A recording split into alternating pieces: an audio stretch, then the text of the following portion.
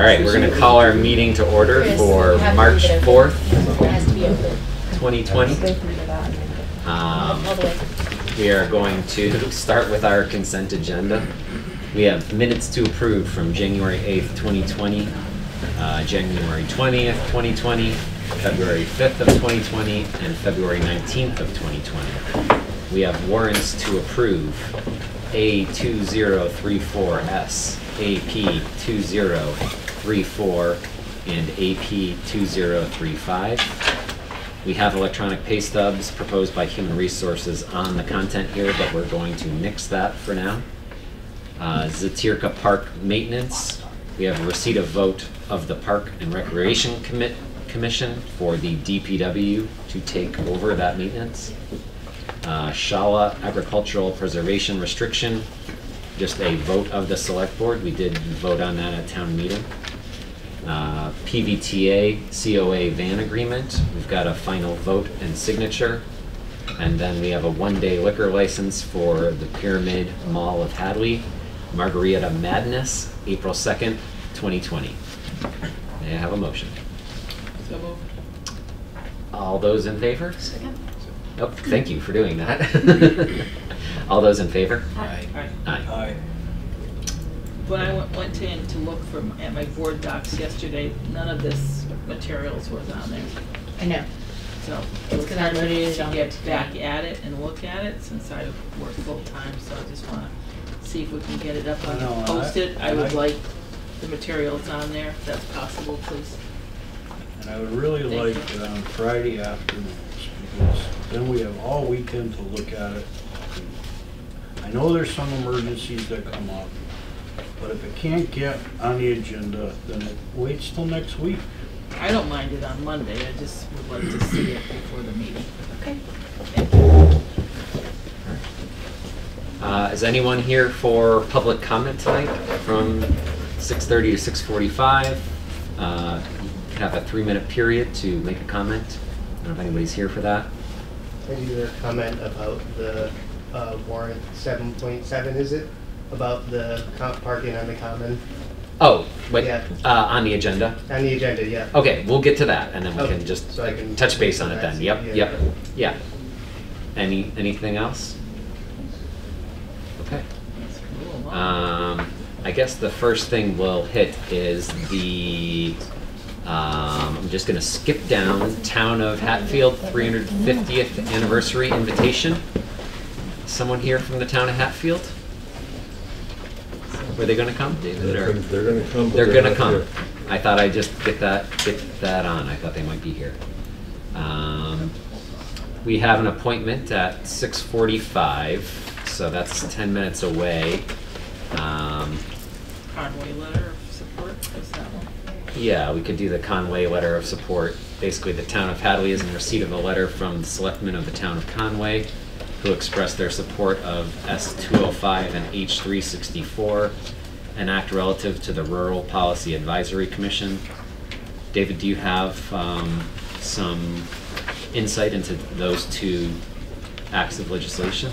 Yeah, so the Rural Policy Advisory Commission is a spin-off of the Rural Policy Initiative that's been in front of the Select Board in Western Massachusetts in general for a couple of years. We had PVPC rather, work on it, as well as the FERCOG.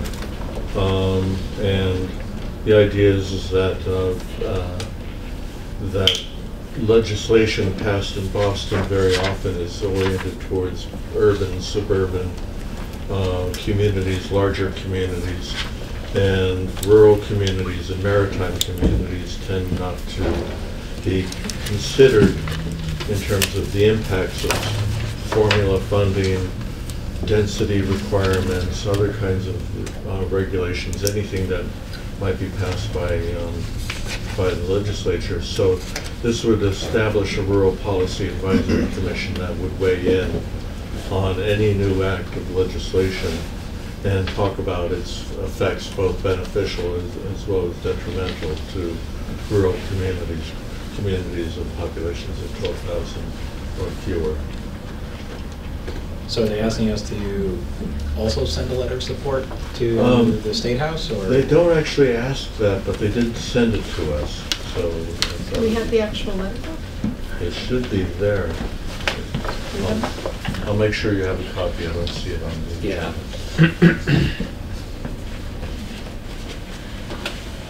Is it a long letter? It's a one-pager. Do you have the letter? I don't happen to have it right here. Oh. so- You don't have it, okay. I was just gonna say, 'cause if it was something you could read and then we could Yeah, that's vote. what I It's was. kinda hard to vote on something that's not current. Well, right now it's just an announcement that we're in receipt of it. Oh, okay, right. Gotcha. Okay, yeah. So yeah, if we could get that letter, then we can put it on a future agenda item and look into that. Plenty of seats down front. They're right in the front there. Best Don't seats in the shy. house.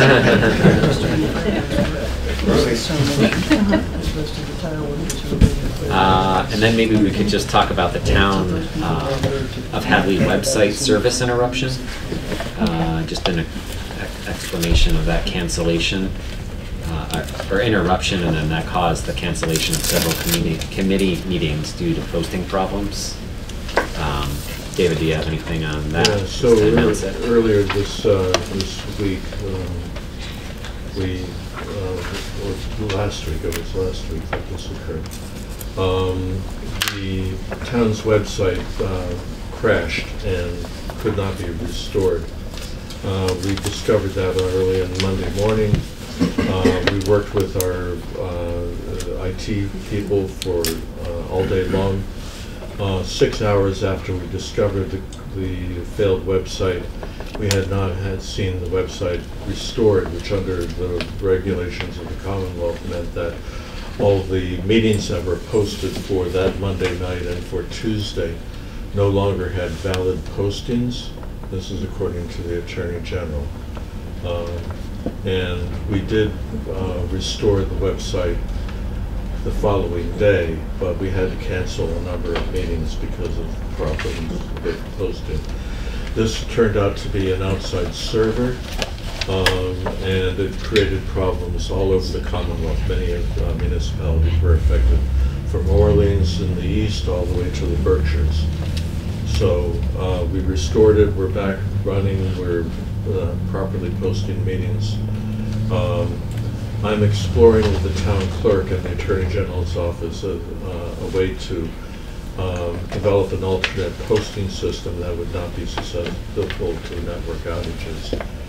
Right now, the Attorney General is saying that there is no alternate way of doing this, but there has to be, so I'll continue working on that so we have some resiliency in our town posting issues. And the vendor that was this Town Online, or Towns Online, who's the vendor? It was Civics Plus.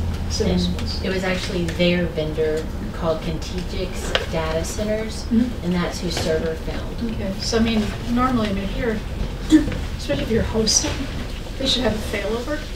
So could we press whoever we're contracted through to press whoever they're contracting with to get a good answer on why this won't happen again, or what they'll do if this ever happens again? As I understand, they're going to be reaching out to us all very soon, offering solutions for future times. This is the first time that's happened in 7 years that we've been posting through this system. So it's not a very common occurrence, but they are, No, but that's why you have it. they're definitely working on it on their end. But I will reach out to them and reiterate that the town of Hadley would really like them. Okay. Mr. Lesko from the Hamptons. Okay, great. This is he out there in the hall? Is out in the hall.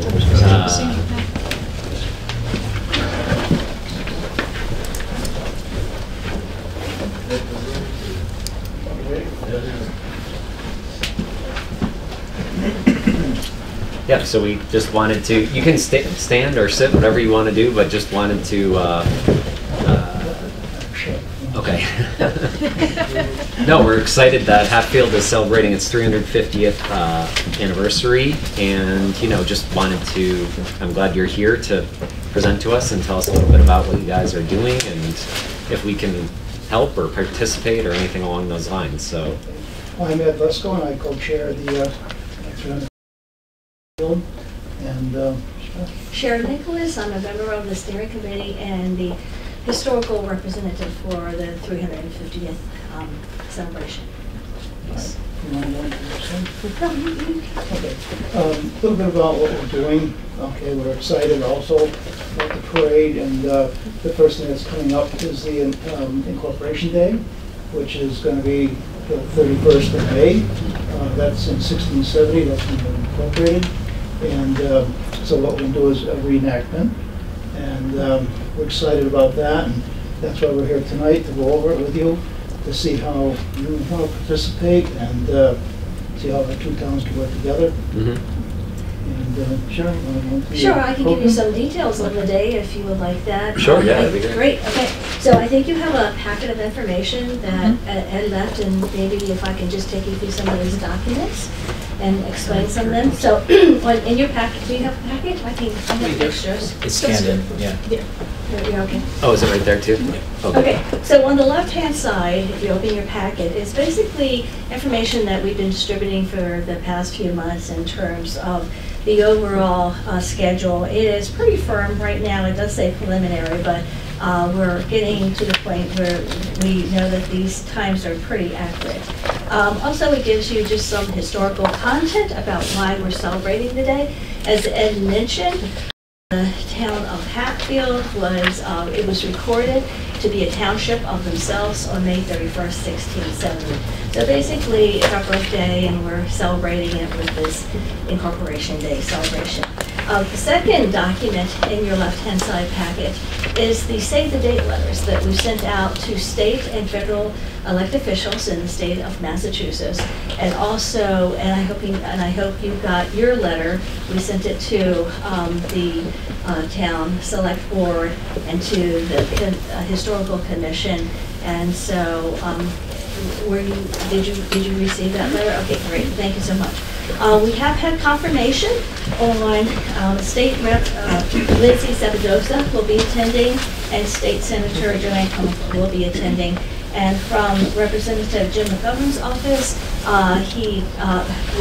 the office said that he does plan to attend unless he's pulled away for something. I'm still waiting on some responses from the other elected officials. On the right-hand side of your packet, it's just basically some details as to what that day is going to consist of. Since the inhabitants on the west side of the river had to cross the river quite a bit for 10 years until they became a township, we're kind of honoring that by building a boat and doing a river crossing in the morning. I've given you some details about the boat. We do have a backup in case the river is too high. We're just going to bring the boat up to the town hall for people to take a look at. The Congregational Church is going to have a service, and Reverend Randy did say he was reaching out to your church, and hopefully we can have a joint, Reverend Randy wants to have a joint service. Then from 11:30 to 12:30, we have an hour where people can make some speeches and maybe talk. And then afterwards, we're going to have a meet and greet in the church parlor. And during this meet and greet, which is going to go from 12:30 to 3, we're going to open the Hatfield 325th Con Council, in addition to having a presentation by Jonathan Marwell on the church, Congregational Church bell. So we will have refreshments, and then the last document in your packet is just an overall schedule of events that we have had for some time, and it just tells you what's coming up and some of the things in terms of the events later on this year. If you have any questions, I'd be glad to maybe go into any more detail on Incorporation Day if you need it. I'd just like to add a little bit to that. Yeah. We're planning to launch the boat over here on the Hadley side, over on, what is it? Huntington. Huntington Road, right. Okay. Okay, yeah. And down where the power lines are, because that's directly across. From what we found, that was where they originally launched the boat, originally back in 1960. Okay, so we want to try to get as close as we can with that. What we do have to do is find out, there's a gate there, just went by tonight to take a look at it again. So we have to find, I think the power company controls that. Okay, so I'll get in touch with Mike Spankville, see if he can help us out there and see what we can do there. So as far as getting involved with you folks, you can do as much or as little as you like. We hope you'll attend and be part of, since Hadley is our mother company. By the way, I'm originally from Hadley, Lush Street and Middle Street in North Hadley, so. Everybody crosses the river at some point. You know that, Ed. They either marry or they do something, right? Mr. Woodwater just a couple years ago. Yes, he did, yes. But he married a Hatfield girl. Right, right. So, and then, well, that's basically what's going to happen there. From there, we'll go to church, like Cher said, and then afterwards, on the front lawn, outside the church, we'll do the proclamation readings and so on. Speeches. Cher did a lot of research down in Boston. She went and got all the official documents that were originally processed back in the early days from 1667 to 1670. I'm sure you know about all the petitions that went back and forth between the east side and the west side in Hadley for 10 years. So I've done a lot of research. A lot of these petitions and documents will be on display in the church parlor during the meet and greet, just to talk about them. And of course, this is the final proclamation, and this, like Ed mentioned, will be read at the end of all the speeches. We have it broken down into layman's terms. She asked me to proofread it the other day. I'm looking at it and there's moving words. I'm saying, wait a minute, something's clear. And you remember that Mary Lou Cutter? Mary Lou Cutter was on your historical commission in Hatfield, but she was also a teacher here in Hadley. And she wrote a history book yes, she did, yeah. for us, our children, to have over here. So I don't know if you have a copy of Oh, that yes, or we not. do. Oh, yes, we do. So we're very happy about that she incorporated that also. Oh, yes. Yeah. It's definitely in our museum all the time. So someone had mentioned to me, of course, in my roundabout way, and of course I see the boys at Big Y in the morning. They go for coffee from your Hatfield boys. And they were mentioning to me about putting a tree from Hadley, and I thought that was a really great idea of a tree traveling from Hadley to Hatfield to commemorate also the 350th for you.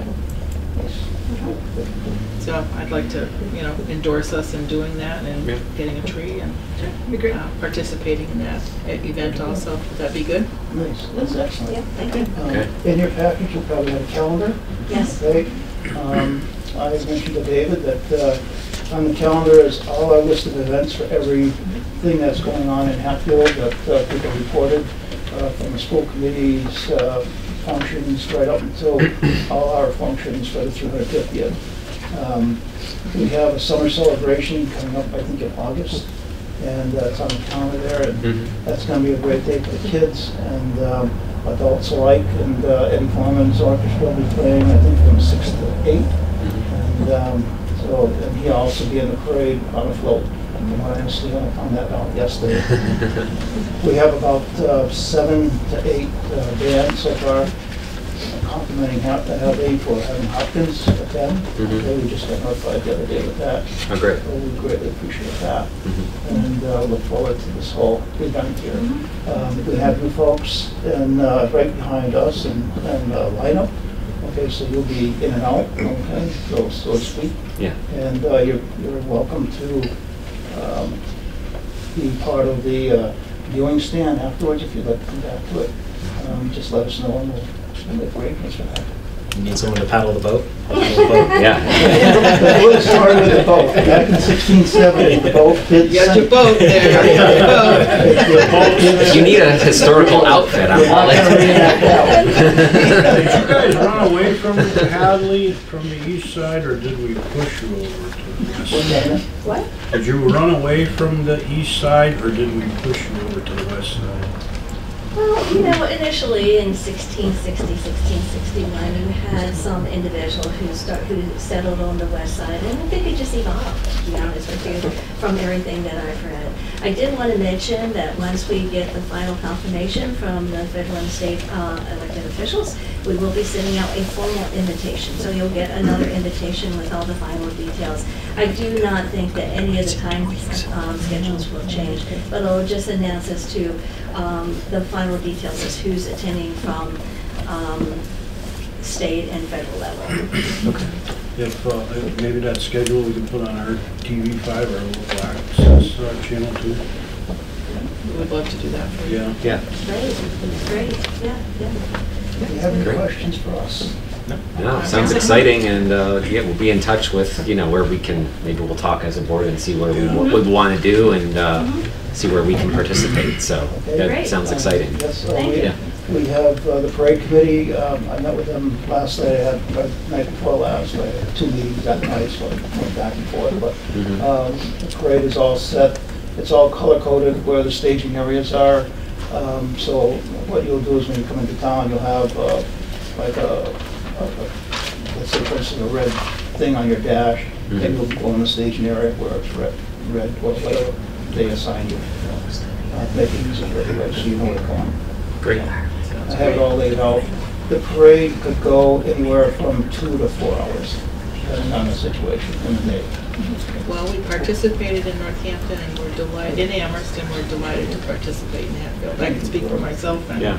I'm sure everybody It was a else. lot of work for ours when we did ours too. Yeah. Yeah, So do we need to tell people if they want to do a float from Hadley? How do you want that to work?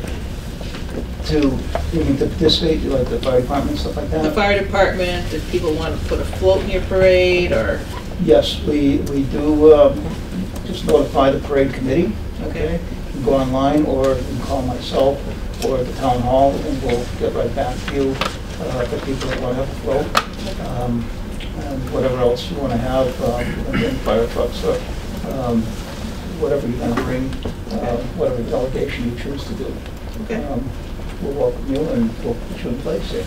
And just, I wasn't sure with what you're talking, but looking at the schedule and just for the viewers or whatever, it sounds like the May 31st is the boat crossing, speeches, that kind of Yes, thing, and then incorporated in. June 13th Yes, is it's the parade date. yes, Okay, yeah, Yes, yeah. Okay. yes. Just so everybody knows. Yeah. I was like, are these all happening in one day or No, different no. things? So yeah, 2 different days. That's what I'm Okay. saying, the schedule of the events, if we could put it Yeah. on Channel 5, then.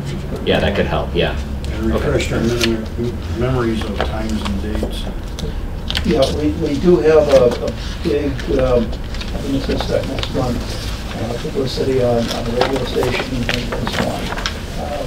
We had a very good gala, I don't know if you're aware of it, we had some Hadley folks there. That was an excellent turnout. We sold out, there was 400 tickets at the log cabin, and we were sold out. It was a great event, that was our kickoff. And the end of the event is a luminarium, and that's the Saturday before Christmas. And that will be where we have the lighting of the candles in town, and we'll have a big fireworks display. And that'll be the end of the celebration. We do have a big birthday cake in the center of town, for those of you that went through the town. We'll be putting a top on probably in a week or 2. We made a new top because Westfield, we got the cake from Westfield, and they kept their top because they wanted to keep it for historical purposes, and we'll do the same. And Whately's looking to buy it from us. Nice. Moves up. That's good. Yeah. That sounds good. All right. All right, well, great. Thank you very much for coming and presenting to us, and congratulations, and look forward to it. Great, yeah, thank you. Thank you. Thank you. Okay, we had a adult use marijuana RFQ for 6:45 this evening. The town of Hadley has received 2 submittals in response to our RFQ for retail store dispensing adult use marijuana. The board will evaluate each proposal and determine eligibility to obtain the last remaining adult use marijuana retail establishment. So we basically have 1 license out there already for retail marijuana, and a host community agreement with the Heirloom Collective. They are on Route 9 near the Amherst line, and we have 1 more retail license available in Hadley. So we have 2 proposals to review that license, and we invited folks here tonight to speak to us about their operations, and then we would potentially be voting to engage one of the operations in a host community agreement negotiation. We could vote to put this on hold and revisit it at a later time. But we wanted to bring everyone in, kind of see what they had to say after reviewing their proposals and make a decision based on what's happening from there. So I don't know if the board has any questions before we invite people to speak, but my thoughts? Nope, okay. So first one, I'll just go in alphabetical order, is Hadley Holistics. They were looking at putting an operation in the Hampshire Mall, and I don't know if somebody's here from Hadley that would like to speak. Yeah, would you guys want to come up and introduce yourselves, or maybe stand up and introduce yourselves so we could see you? But go ahead. I'm Matthew McTeague, working at the facility, assistant manager. I'm Andy Wheelblad, I'll be the owner, and this is Lynn, she's from the mall. Pyramid, the landlord. Nice. Thanks, yeah. What? Well, we brought a couple larger blueprints for you guys. Sure. We handed out along with a couple of bullet points on why we feel that, you know, the mall location is a lot more secure than, you know, opposed to another standalone retail location. So I know the original one we gave you was kind of small, so I just wanted you guys to be able to read this clearly as far as the layout. Thank you. The internal inline of the mall. Thank you. Thank you.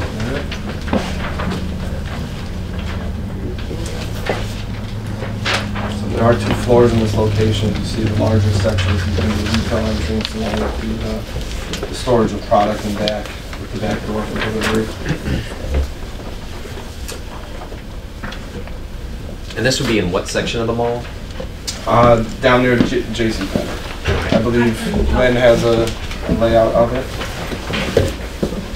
So we did a kind of a 2 different ones. So this is the purchasing process, because I know there's some concerns of, you know, people being able to get in there. So we kind of did a step-by-step of What building, what part of the? how the purchasing goes, What how was people it? enter the building.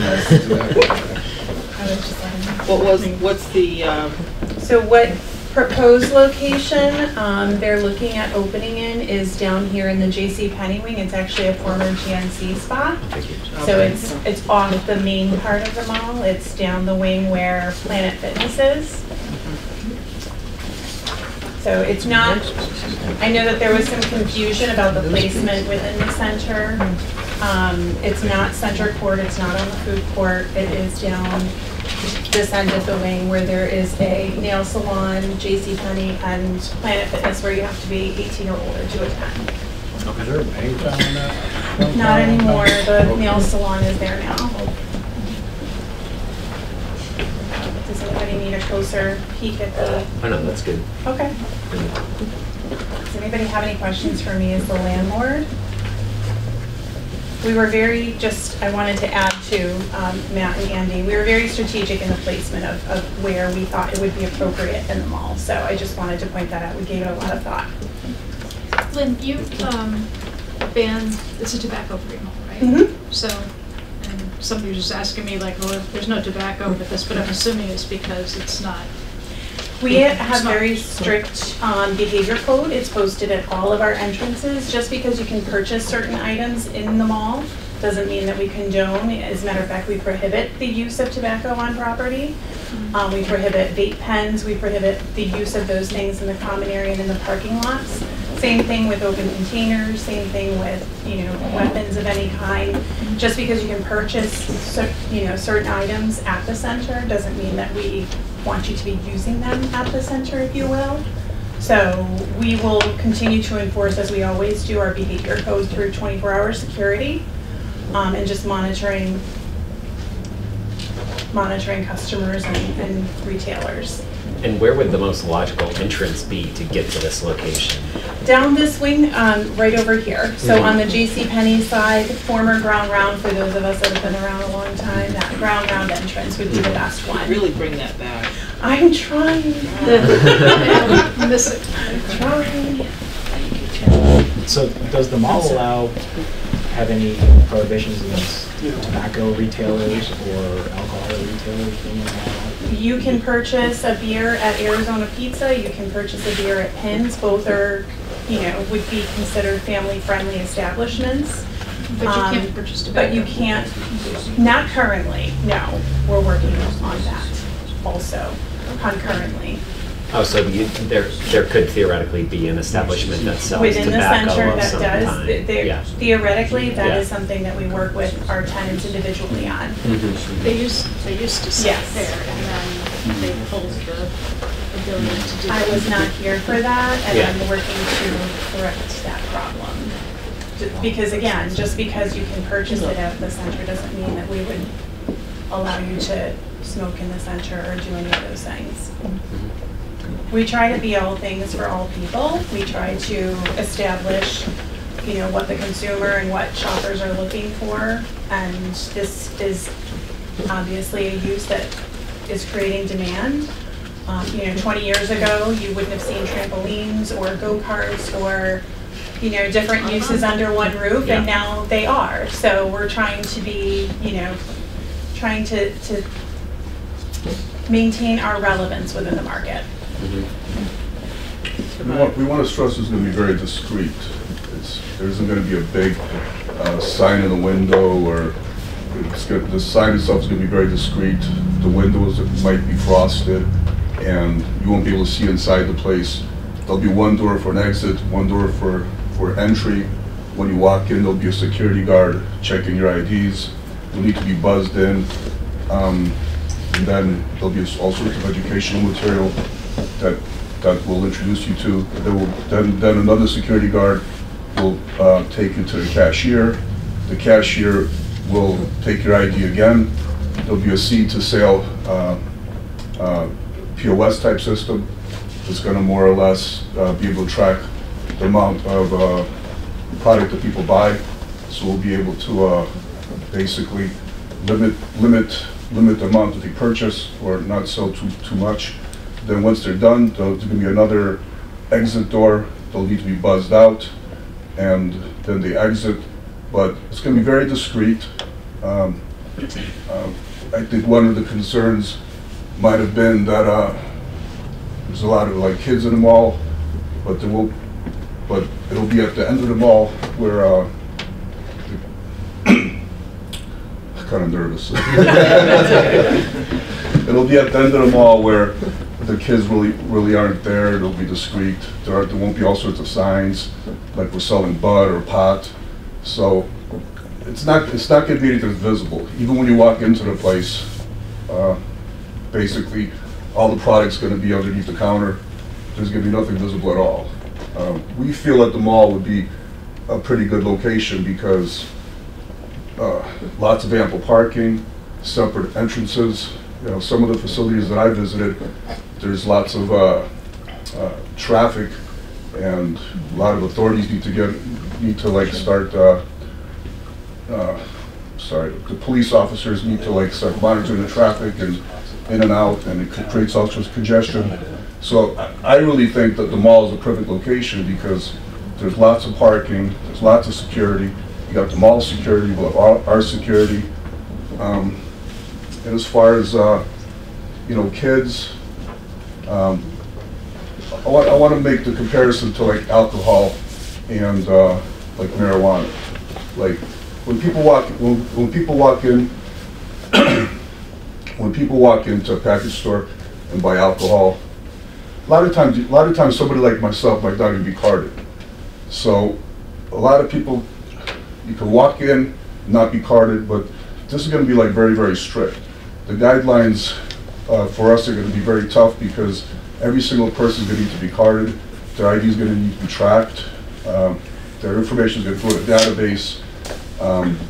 Even the state will be able to monitor us if product is disappearing, which won't be disappearing because, like I said, they have a seed-to-sale POS type system, and they could easily come and audit us and say, hey, we sold you this much product.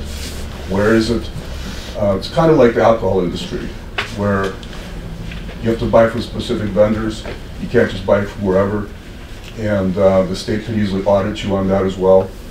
So it'll be tracked, heavily regulated. It's actually a lot easier for somebody to walk into a package store for a minor and purchase alcohol versus like a facility like this. It'll be virtually impossible for a minor or somebody to walk in and buy marijuana type products. But I just want to stress that even though we might be kind of pioneers in the fact that we're trying to do it in the mall, I think it's a really discreet location because it's not wide and open, it's not on the main road, it's not a freestanding building, we're not putting signage all over the building that says we're selling marijuana. Like I said, it'll be very, very discreet. We are, just to couple on what Andy is saying, we considered the infrastructure as part of our negotiations, that was something that we felt we could accommodate. Like he said, ample parking, ease and access in and out of the property, you know, from a traffic standpoint, and 24-hour security and well lit, all of those things, we felt like it was appropriate. Has the Hadley Police Department been consulted at all just about your security plan? Not at this point. Once we get our security plan, before we design it, we definitely would have to meet with the police and see what works for them, and we'll kind of custom tailor it to them. And I just had a question kind of on your business, just because it was different than the other operations I've seen. It seems like you don't have your own grow facility or anything like that. You'd be buying from another person that's growing, I'm assuming like a wholesaler, and then going to them and then selling their product, so to speak. You know, in lack of better words, just kind of buying wholesale, selling retail, I guess. We'd be going to a designated person or a company within the state that sells the product, exactly like the liquor industry. You have to go to specific vendors, buy it from them, everything's monitored. So but what are your products? I'm very naive, I don't know what you got. So I'd like a description of what type of products. If you go into your facility and you can't see anything and they're all under the counter, what do you have, a list of what's available? There'll be a menu. A menu? You'll have a menu. You walk into the place, you'll have a menu. It'll even be on the flat screen TVs. The products, why don't you elaborate here? So right now, you know, the products are kind of limited with Massachusetts still being new to getting things going. I'm sure you've seen on the news all the issues they're having with the CCC and approvals and all that stuff. So it's really, you know, you have some standard small edibles, gummies, gel caps, tinctures. I believe they allowed the vape cartridges back again now for the marijuana only. Then you have the flower pre-rolled joints, and that's pretty much what it is right now. As the market grows, I'm sure we'll see a lot more different varieties of edibles. You also have, you know, some of the concentrates like the shatter and the wax, which is you know, like a highly concentrated. You know. Do you take prescriptions? Would we be taking prescriptions? No, we're not going to be at medical marijuana facilities, recreational only. So, you know, as product availability grows, we'll be bringing in, you know, what's out there on the market that the manufacturers are supplying. You guys have any other questions, or Just, go ahead. I'm just curious, question for Lynn, I guess. Have any of the other existing tenants in the building expressed any concern to you, or? Not at this point. We have been in the very preliminary stages. As the landlord, we condone the use, but we've not consulted with our tenants. We generally don't. What we try to do is complement the existing mix, and then as, you know, property owners, try to be strategic with the placement of said operations, but we don't typically consult the tenants for that type of operation. I just didn't know if like JCPenney or Planet Fitness or anybody had any. No, there are provisions in their lease that, you know, would limit, you know, manufacturing or certain types of uses, that we have agreements with those companies. But for this particular use, it's retail, it would be allowed. Is there a possibility to put an exterior door where all the customers would access the retail store through the outside of the mall versus the interior? I mean, I guess that would be a design thing that we would work with the owners on. It does have an exterior wall, and there is currently an exterior door. It was used primarily for deliveries, but I imagine we would need to go to the planning board to identify that as now a customer entrance. There had been one in the past in that area already for the bank that you mentioned, in that general area. So it's not unheard of, and it is, you know, it's very comfortable and, you know, customer friendly already, because it was at one point in time an area where customers would go in and out of some of those areas. But as a landlord, you don't have any issue with working that exterior door? No, we wouldn't be opposed to it. I think the intent would be the visibility that the interior of the property for their benefit is there, and for ours as well, for customer comfort levels. You know, So I'm not it sure enclosed. just kind of how it would look on the outside, you know, it's very discreet. Very, There's very also discreet. another gate that drops down in the front at night, you know. Customers So prefer an enclosed, Yeah, so you know, once climate-controlled when you shopping open that gate, there'll environment, be so the- I would the say part where you have that the our two separate preference would be doors and that, but everything if it like that. was, you know, something we needed to consider, we would obviously discuss that. You have another facility somewhere else? No, we This don't. is your first. This is the first one. So we have, the person who's gonna be my manager opened up,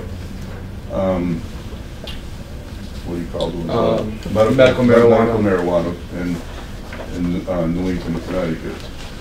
And they since sold their share out, but they will be coming in to manage and train and sort of hiring and, you know, they're bringing in all their experience into our store. So we do come with a lot of experience. And the medical marijuana, the way, when they got their licenses and their standards are far higher than recreational. Is there another mall setting or is it standalone setting that you've experienced so far? What was that? Was it in another mall? Standalones or a mall type setting? I've seen standalones, Yeah. but honestly, I really feel that, I know it's inside of the mall, and I know there might be, some people might have problems with that, but I think it's far more discreet inside of a mall. I think, like I said, it's not on the main road, it's not causing congestion. The facility of the mall is completely set up to basically service this type of business. I think it'd be a win-win for everybody. Win-win for the mall, win-win for tax type revenue, win-win for us. We are exploring the use in our portfolio in other centers where it's allowed, where it's permissible. Great. Anything else? That's good. All right, well, thank you for presenting to us and coming tonight. And then we have our next possible establishment is Midge Retail. Yes. Thank you, Mr. Chairman. Good evening, select board members, administrator. My name is Jim Valeriani with the Mensing Law Group. We are the law firm assisting the Mint Retail Company with their various facilities that are currently under pursuit here in Massachusetts, including here in Hadley. With me tonight is Ivan Shahara from the company's president and founder, who flew into Bradley International at 4 o'clock today to be here. A little jet lag, but Thanks for coming. so I want to thank you guys. Yeah, Arizona. Arizona. I want to thank you for your time and consideration in our application. We look forward to being a partner in the community and bringing our expertise and professionalism to the town. Yes, our facility, as we've presented at 397 Russell Street, a standalone, currently an auto shop in Midas chain. These are the type of standalone shops that Mint targets. Ivan likes to be able to do a concrete standalone facility with full control of the lot, which we will have under our contract to acquire the property, which has been executed. We do have typical contingencies, of course, for permitting and what have you. Parking is adequate for that facility. We need to have twice the parking area to the footprint of the building. We have that. I do have a sketch that I pulled from the registry website. I don't have many of these, but they do show at least a rough view of that. And we will provide proper site plans and And there is a bird's eye view. So although there are some wetlands, of course, quite a few wetlands in the town of Hadley, there are some wetland areas nearby all the properties in that area. We are not going to break any new ground. There is no need to expand that building. We'll be sealing up the bays. And that will allow for parking in front of the building. There is an ingress and an egress way already off of Route 9, Russell Street. It will be highly secured. We have a very elaborate and well-tested security plan that we present to the police departments. That is a very important part of obtaining the host community agreement. A community meeting, of course, would come before the host agreement being signed by the town. And the licensing procedure with the state is very strict, and we've been through that with a number of clients. And we're working with Mint on a cultivation facility in the town of Palmer, which is going to be filed first thing tomorrow morning. So facilities in Beverly for cultivation and retail, Pittsfield for retail, and facilities that are being pursued elsewhere in the country as well by Mint. Very good staff, a very well experienced staff. And again, I don't have many extra proposals, but you should have had submitted color copies of the conceptual design that Mint is seeking to achieve in uniformity. Just do one moment, as well as the floor plan. Again, a very... Page 10, is that it? Yes, thank you. You know my proposal better than that. But you see a similar on page 8, a very similar conversion as to what we're seeking to achieve at 397 Russell, a former garage facility converted to a Mint retail dispensary. And this is what we're presenting in other towns as well. In some instances, a gabled roof to, that's what's sought by the applicable boards, planning, zoning, selectmen.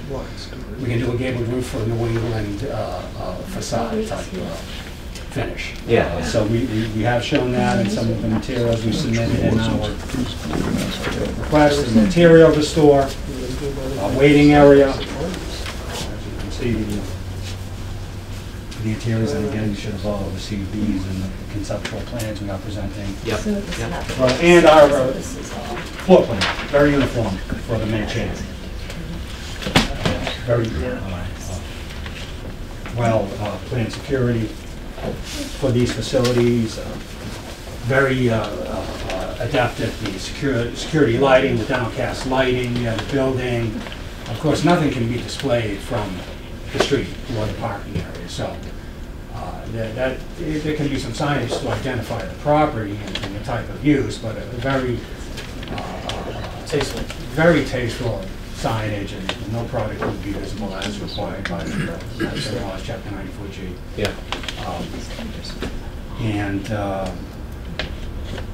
I don't know what else to present. We're not concerned about any wetlands. If there are, that's a very common undertaking, permitting undertaking to manage. We can certainly do erosion control, sedimentation control around the perimeter of the building during the renovation.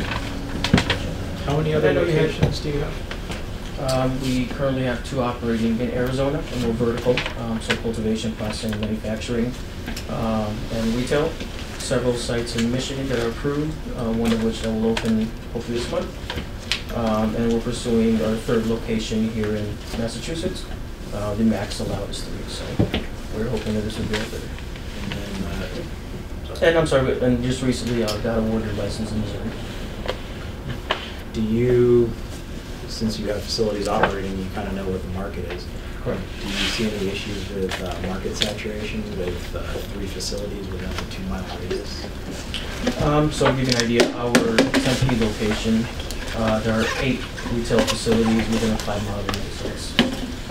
And then because of the product knowledge, the way we train our bud tenders, if you will, the type of products that we have, the different variety of products that we have, we've been able to stay above the competition and make sure that we get people coming in and serve them properly. And answer some of your concerns on products in this market. Until our facilities are up and going, we have created relationships with our current manufacturers here. Siri Naturals, they're actually a multi-state operator. We have dealings with them in other states. They just expanded their facility to 60,000 square feet for cultivation. So we're going to be buying products from them. Where It's our are they? facilities. So they have 3 retail facilities, Somerville, Cambridge, and another one. And their production facility is somewhere in the center of Mass. Not sure exactly where, but And you want to facility in Palmer. You're going for that tomorrow. Cultivation is being filed Cultivation. tomorrow, yes. We also have a vertical site in Beverly, so it's going to be a retail, manufacturing, and cultivation. And why did you choose this area? We like dealing with smaller towns. We like a better relationship. We feel we can walk in and have a conversation with somebody, as opposed to bigger towns where you walk in and you'll never get to have a real conversation. The college area wasn't a draw to you? That is. We are pursuing a retail facility in the metropolitan community as well right now. It's not far enough along, but I can attest to And the the products facility. would be the same as the other facility, or do you have any other products that you would be selling? We do, so we have some more that are dedicated to medical, so some tinctures, some patches, to also give the medical patients what they need. But we will be manufacturing our own edibles, cultivating our own flower, as well as different concentrates. And would this facility be medical as well as adult use, or is it just adult use? Yeah, just adult use here in Hadley. Okay. Yeah, yeah. I just was confirming it. But medical patients can obviously walk into a come retail in. store and wouldn't have the adequate products for everybody. So, go ahead. When you reviewed the, so I'm assuming David and you? Yeah. The two of them? When you did your initial review, in terms of the RFP requirements, both parties meet the requirements, all of that's been vetted? Yeah. Yep. Yeah, from the building commissioner's perspective and, you know, any zoning restrictions, there was nothing that was identified in our screening that raised any red flags. That's kind of why we're here tonight, is kind of figuring out, you know, both proposals are adequate in the eyes of... on paper, the general bylaws. Yeah, that's yeah. required. If I may, in closing, our community impact fee is the highest amount that can be arranged under the host community agreement process, 3% of the gross revenue per year, total of 5 years. And we are in strict compliance with that being the maximum. Great. Very good. Anything else? Yeah. I don't have any more questions. Do you have any more questions? Anything else for Ivan before he heads back? Are you going to Missouri after this, or are you going back to Arizona? No, back to Arizona. That is probably just... Oh yeah, are there any comments from the audience? Anybody? We did invite some things out there for public comment. I don't know if anybody's here for that. Yep. I have one in relationship to you folks. I have our office manager actually, her son races at the mall. He also races at Stafford. And she's very concerned about having the stuff in the mall. It's just, I think that it's not a wonderful idea. You've got kids all around that mall. Where do they go on vacations? Where do they go Friday nights, Saturday nights? There's a lot of things. You've got skating there. You've got laser tag. Don't you think that these kids don't? I mean, my kid's old now. I mean, she's already 20, so she better know better. But these kids... What exactly is your concern? Is your concern them going into the facility and purchasing something, or the visibility? What exactly is the concern? I don't think it's a good idea to have a place like this where kids congregate. I really don't. I don't think it's appropriate. If it's down the road or somewhere away from there, that's a different situation. But kids know what's going on. I think they'll see it on the street a lot sooner than they will in the mall. But Lynn, you want to, like, we talked about this a little bit. It's located in the part of the mall where... I know where it is, the ground round, the old ground round. It's towards the end. The GNC. We worked with the mall, and they basically... Away from those facilities? I know this. Okay. I've been here since 1988. I'm very familiar with the area. All right, thank you. I think that's good. Thank you both for your comments. Is anyone else here for a public comment? No? All right, so we have a decision in front of us. I don't know if we want to think about it a little bit. If we I'd want like to postpone it because I'm sure there's going to be more public comment, and I'd like to hear the input from the public. I myself feel exactly like she does. The malls went through the no smoking.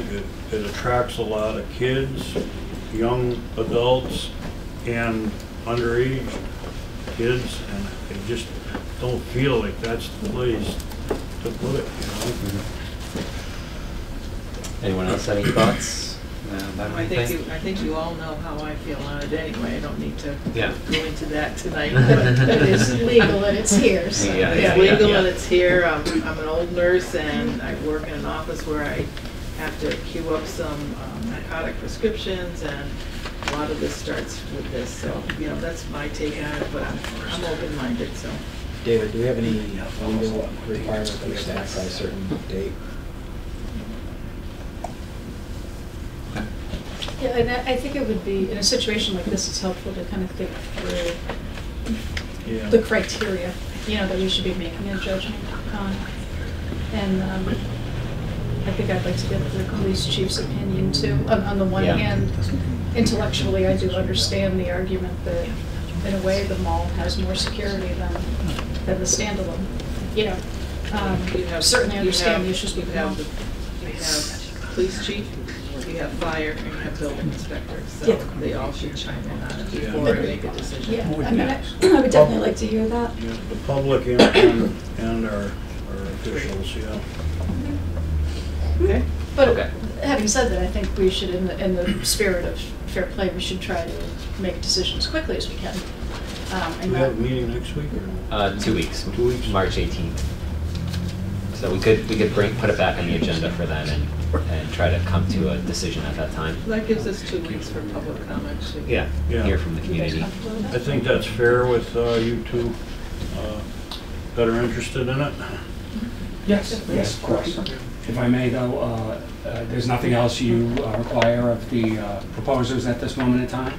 Correct. I don't think so. I mean, I think there's a possibility that questions may come up in the process, especially if there's more public input. And so in that case, I think we would need to coordinate to make sure that both parties have the opportunity to respond to that kind of thing. The administrator's got your numbers anyway, so as the questions come in, we can contact the both of you. Most definitely. And we'll keep our eyes on your agenda postings and perhaps stay in touch with the town administrator's office and perhaps be back here on the 18th. We'll put it on the agenda for the next meeting, which is the 18th. Very good. And we'll try to do a similar time to do it, you know, first thing. Very good. Yeah. Okay. Well, thank you all. Thank you all for coming and presenting to us and applying as well. Thank you for coming to Hadley. Yeah. Have a good evening. Yeah. Thank you. Or if anybody wants to come to Arizona, you can give me a tour of our facility. More than welcome. Sounds like fun. Relatives out there, Phoenix area. Perfect weather right now. Yeah. Here. Okay, so we have 2 new committees that I would like to suggest that the select board give approval to. There are 2 committees. We can start with the Housing and Economic Development Committee. We just met tonight, but sorry, pulling up my document here. But this committee would be basically looking as an advisory committee to the select board. We have 2 people that are interested in co-chairing the committee, one of them being Molly, another one being Dylan Mance. We have several members already on the committee. It would be a mixed committee with representation from both the select board and the planning board, and up to 9 members from the community. This would be identifying the current inventory of housing in Hadley, exploring resources available to build new affordable housing and improve the quality of existing housing throughout the community, exploring exclusionary land use practices that inhibit development of new affordable housing near transit and jobs, working with neighboring universities to quantify the need for student housing, identifying possible areas where future development and community central social district enhancement is possible, identifying alternative zoning and uses while continuing to boost up Hadley's agricultural heritage, and partner with outside organizations to form strategic plans and support entrepreneurial efforts. And to sum all that up is basically, you know, we've heard a lot in the community that there isn't a place for starting families to afford a house in Hadley. It affects our school systems. It affects our tax revenue, our infrastructure.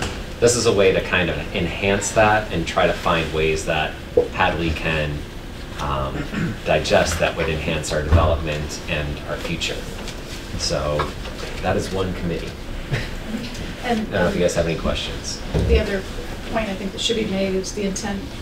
This would be an advisory committee. The committee would be doing a lot of legwork that the select board and planning board might not otherwise have the opportunity to do. You know, right now Bill Dwyer from the planning board is participating.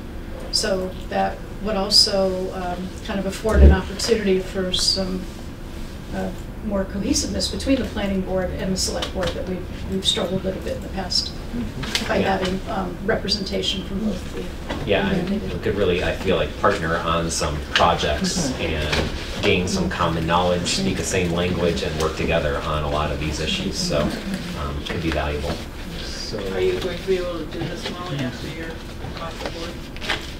Oh, yes. I should have more time on that. Just asking. so what's going to be kind of the committee's first goal? Or what's your first thing you're tackling? The first thing would be basically, actually, Haley is here tonight. We are going to meet with her maybe because she has some experience in this realm in other towns, not to put you on the spot, but your name was ringing tonight. We thought we'd meet with you. But also, Amy Fiden is also interested in being on this committee. She sits on the Valley CDC, and you're thinking of trying to meet some with them as well to just talk to them about their experience with projects in Amherst and Northampton, and just kind of, I think the first goal is trying to gain some more knowledge on the committee and try to gain some understanding, and then start going from there. There's also some cross collaboration with what's happening with the Russell School right now. So that future is to be determined, and this would kind of help educate us all in getting to do some other things in town. And, working in conjunction with the master building committee? well, yeah, the planning board would be on it. So, Well, I mean, people, we're having. oh, municipal building committee. Municipal building. Dylan yeah. Mance is so yeah, there's some crossover. There's some crossover going on here. I mean, right now the people that expressed an interest from day one. Oh, yeah. So it's Emma Dragon, Sean Berry, Bill Dwyer, Christian, Amy Fiden, me, Dylan Mance, who's also a new member of the Finance Committee and the Russell School Committee, Mark Howard, and Joanne Hanson, who said she'd be willing to be secretary. So. Make a motion to establish the Economic Development Committee and appoint those members that are listed there. Second. Great. For All how those, long term? For 2 years. yeah, we're looking at a 2-year term. Thank you. Thank you. That's good. All those in favor? Aye. Aye. Thank you. Aye. And then, Think about that one. and Yeah, it was actually. Well, I don't know how we're gonna do it with a planner. We're still got that in order. we're hoping the planner would be part of this committee as well. But we didn't mention that because we don't have a planner yet. Yeah, there's a lot of open ends that, Yeah, I mean, we need somebody in town to be able to drive things forward too. That's always the thing. So having the planner be able to do that would be great. And then my second committee is the Hadley Climate Committee. Right now, there's interest from Jack Sikowski to be chair, Jeannie Armstrong, who was here several weeks ago talking about this. Secretary, that's still to be determined. Somebody decided to step away from the committee today, but I would be the select board liaison, and then Stephen Armstrong, Michael Doctor, and Joanne Goding would also be on this committee. And this one has, we're thinking, you know, climate change here in Hadley, but I think this one is a little bit more mission driven in the sense that we want to look at the current ecological footprint of the town, look at information about potential actions the town could take to reduce that footprint, and then help the town evaluate, choose, and implement actions that promote sustainable practices, and over time monitor changes in the town's ecological footprint. So one of the major near-term goals of this is to look at all the utility usage in town and put a number to that carbon footprint, and then be able to look at our historical usage of that, and then kind of track it moving forward, and if there's any recommendations we could make to reduce that. So it's pretty simple. There could be broader visions here and other side things to go, but trying to keep it kind of focused in that realm right now. And this is a group that's excited to work on that type of project. And I think, you know, maybe making this even just a one-year committee and looking at it into the future would be good, because it kind of has some goals right now and evolving it if it so desires. Would you also imagine that this committee might, there might be some crossover with like the Shade Tree Committee? You know, I'm thinking about, yeah, like there's a movement right now in terms of promoting rain barrels and pollinator gardens and things like that, you know, planting more trees. There could be, and that was a lot of the talk that when we've met is, I think this is something that kind of needs to spread amongst other committees that are already in town and kind of come together. So Municipal Building Committee should be part of this. Jack was at the last Municipal Building Committee meeting to talk to them about it. And so the girl, was it Markowski, right? Yeah. Oh yeah, Fuller Communities. She came in and did the presentation. Yeah, I'd love to get some student involvement in this too, That'd be because nice. I think that I was working earlier on in the year with Ann McKenzie. There was a lot of excitement in the schools about this climate topic, and I would love to get some younger people involved in this and a way for them to also get involved in the town. We're way past climate control with 40,000 cars a day going through town. Yeah. Easy pass, man. Just set up one of those bars. Take Yeah, the boat. Take the boat over. I'll make a motion that we approve this committee for, I'll say for a 2-year period, just look at one and appoint these volunteers as well. Second. Okay. Any further discussion? All those in favor? Aye. Thank you. You just wanted to fill up your schedule now that the senior center is winding down. Yeah, you know. So bored. Got nothing to do. Lordy help you. All right. Let's enjoy a little presentation here. Enterprise Fund Administrative Charges. Linda and David have joined us tonight to talk about this controversial topic about the administrative charges from enterprise funds and trying to make this yearly budget calculation a little more transparent, a little more clear for people to be able to figure out where all the numbers come from. We have some great goals of trying to make these enterprise funds more solvent and yet still be fair in their impact on the town, broader government structure. So with that, David, Okay. I'll hand it over to you. So we've had an administrative charges associated with the 3 enterprise funds for many years. We put together a thorough formula, and there's been a number of concerns raised to us. So the select board has asked me to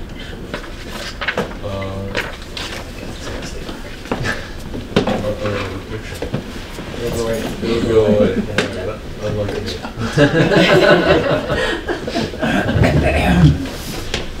No good deed goes unpunished. All right, there we go. Select board asked me to recalculate the administrative charges. Linda Sanderson, if he's in the room, there you are, deserves an enormous amount of credit for going through the numbers. So we have 3 enterprise funds: sewer, water, and Hadley Media. They're governed by Mass General Law, Chapter 44, Section 53F and 1/2. There's a link to the Department of Revenue guidebook for enterprise funds. Purpose of administrative charges is to apportion hidden costs to taxpayers back to each enterprise fund, so that there are no hidden taxpayer costs. And so In 2013, we adopted a unified formula that was transparent, rational, comprehensive, fair, and supported by a documented methodology. And by the way, if anybody wants a handout, there are on the table. The formula was used from 2013 to 2020 when the board requested the formula be revisited and the town administrator treasurer recalculated formula, which is presented here for discussion. The current formula, the one that we're using right now in this current fiscal year, requires 3 to 4 people to assemble. Its preparation is restricted to no earlier than January, February for the data to be available. But the good thing is that the charges that are calculated are actually based on actual data. The proposed formula can be completed much more quickly by 2 people, can be calculated at any time after the end of the fiscal year, and again, very quickly, and results in charges that are based upon not actuals, but estimates and averages. It does result in a reduction of money from the enterprise funds to the general fund for this coming fiscal year of $109,000. So there's a trade-off there. It takes some pressure off of the enterprise fund in terms of insolvency, but it does mean that the general fund is shy of $109,000. Let's just walk through all 3. That's combined. The total. Can you enlarge that? I don't know if I can. What the handout does. Pass the handout. All right, so the first part, enterprise fund indirect costs, okay, the salaries. Salaries for procurement, town administrator, accounting, treasurer's department, human resources, and building maintenance. An amount is calculated, they're $319,000.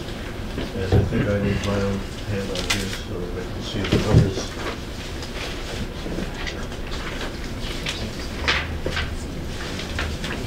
$319,000. And then that's compared to the water department salaries, the salaries for the sewer department, and then for Hadley Media. And percentages are arrived. In the box on the right-hand side, the calculations are done. The 319,000 is multiplied by the 3.3%, 2.8%, and 0.1% for the 3 enterprise funds, and then there's an amount that's calculated there. So that's the first calculation. David, before we go on, because this is one that might be revisited, can I explain a little bit more? I'll come back. You'll come back to it, okay. So A2, the enterprise indirect costs for the collector's office. You remember the lineup of the departments whose salaries we were calculating. We left out the collector's office because the collector's office is very heavily engaged in supporting water and sewer, and not at all engaged in supporting Hadley Media. So in addition to the salaries, we have to think about the amount of bills that are associated with water and sewer at 50 cents each, and it comes up to a percentage for just the collectors. 22.8% for water, 10.05% for sewer, and Hadley Media, again, she does nothing to support them, so there's no cost there. So that's an additional salary indirect cost that has to be added into the calculations. A3, enterprise fund indirect costs with benefits for town hall staff. So here's one of the first estimates. So we take all the benefits associated with town hall staff for retirement, workers' comp, unemployment, health insurance, and we come up with an average cost per employee, which is 25.5%. So if you're going to hire somebody at $50,000, you have to add another 25.5% to cover the salaries. That's the average here. Again, these are run for the 3 enterprise funds. In the right-hand box are the final calculations. That's all departments though, not That's all just departments. town hall, yeah. That's right. Okay. All right, town hall expenses, so we've dealt with the salary, now there's the expenses. So we put together the expenses for the procurement and select board, town administrator, accounting department, treasurer department, collector, legal, human resources, insurance, town hall, and building maintenance for town hall only, and you come up with $423,000 and change. Compare that to the expenses for water, sewer, and Hadley, and you come up with percentages: 7.8% for water, 5.9% for sewer, and 0.5% for Hadley Media. You run these together on the right-hand box, and we make a special adjustment for Hadley Media because they are housed in the library, so there's $7,167 of library expenses that has to be apportioned to Hadley Media. Then we have a total of all the indirect costs, so 8-1, 8-2, 8-3, and 8-4 comes up with a subtotal for the indirect salary, collectors, expenses, and benefits for each enterprise fund.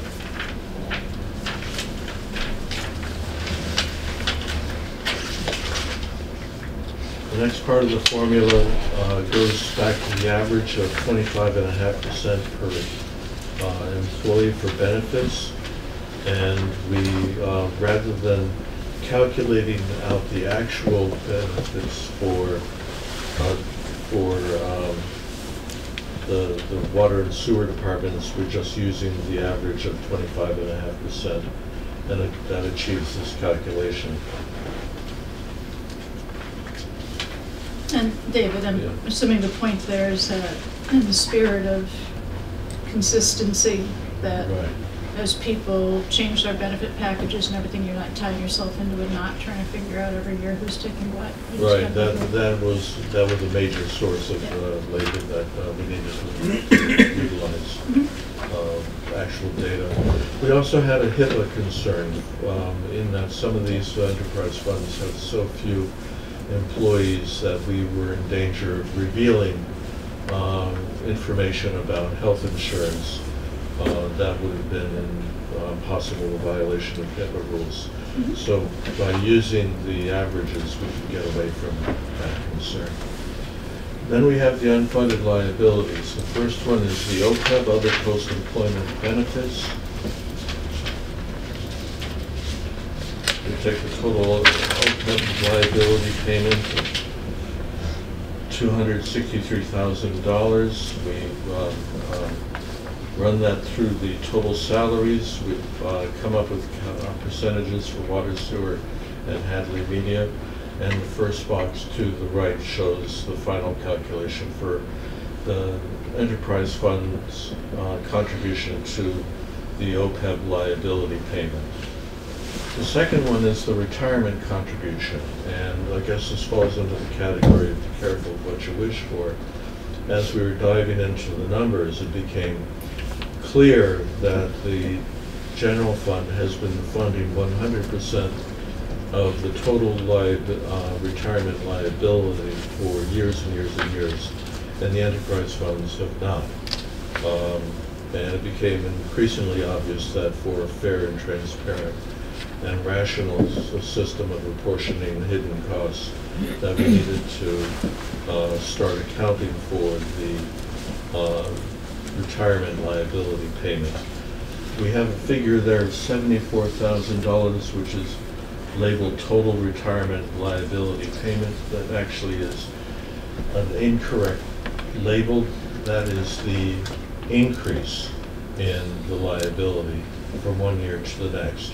If we were to use the total liability, we'd be using a number of $979,000, which would increase the assessment to the three enterprise funds by $57,000. The town is just beginning to look at the retirement liability. It seemed fair that, given that we're focused in on the incremental increase from one year to the next, that we use the $74,000 figure rather than the total.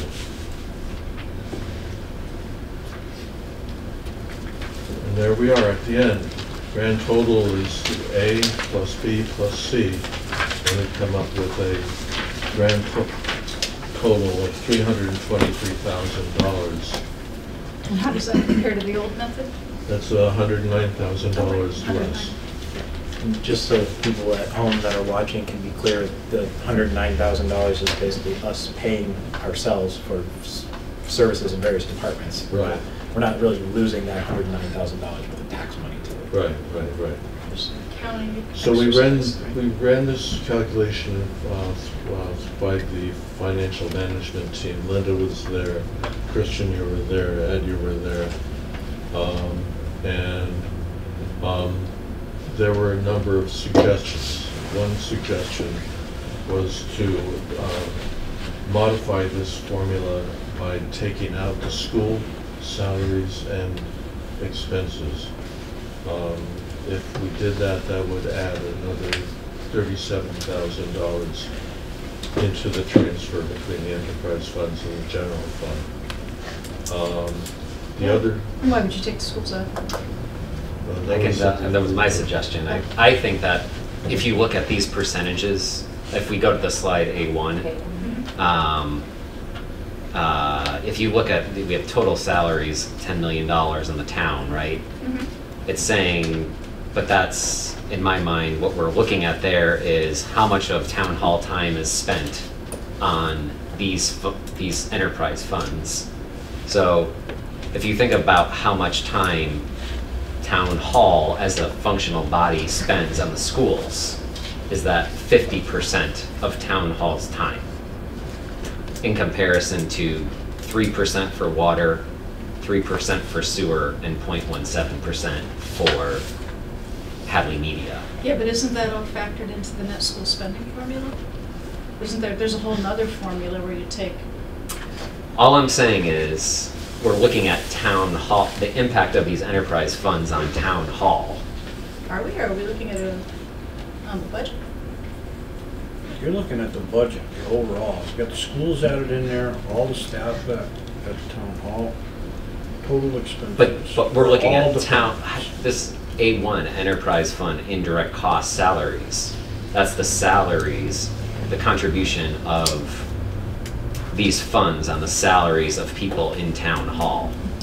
So we're looking 319, 763, we're multiplying all these percentages by.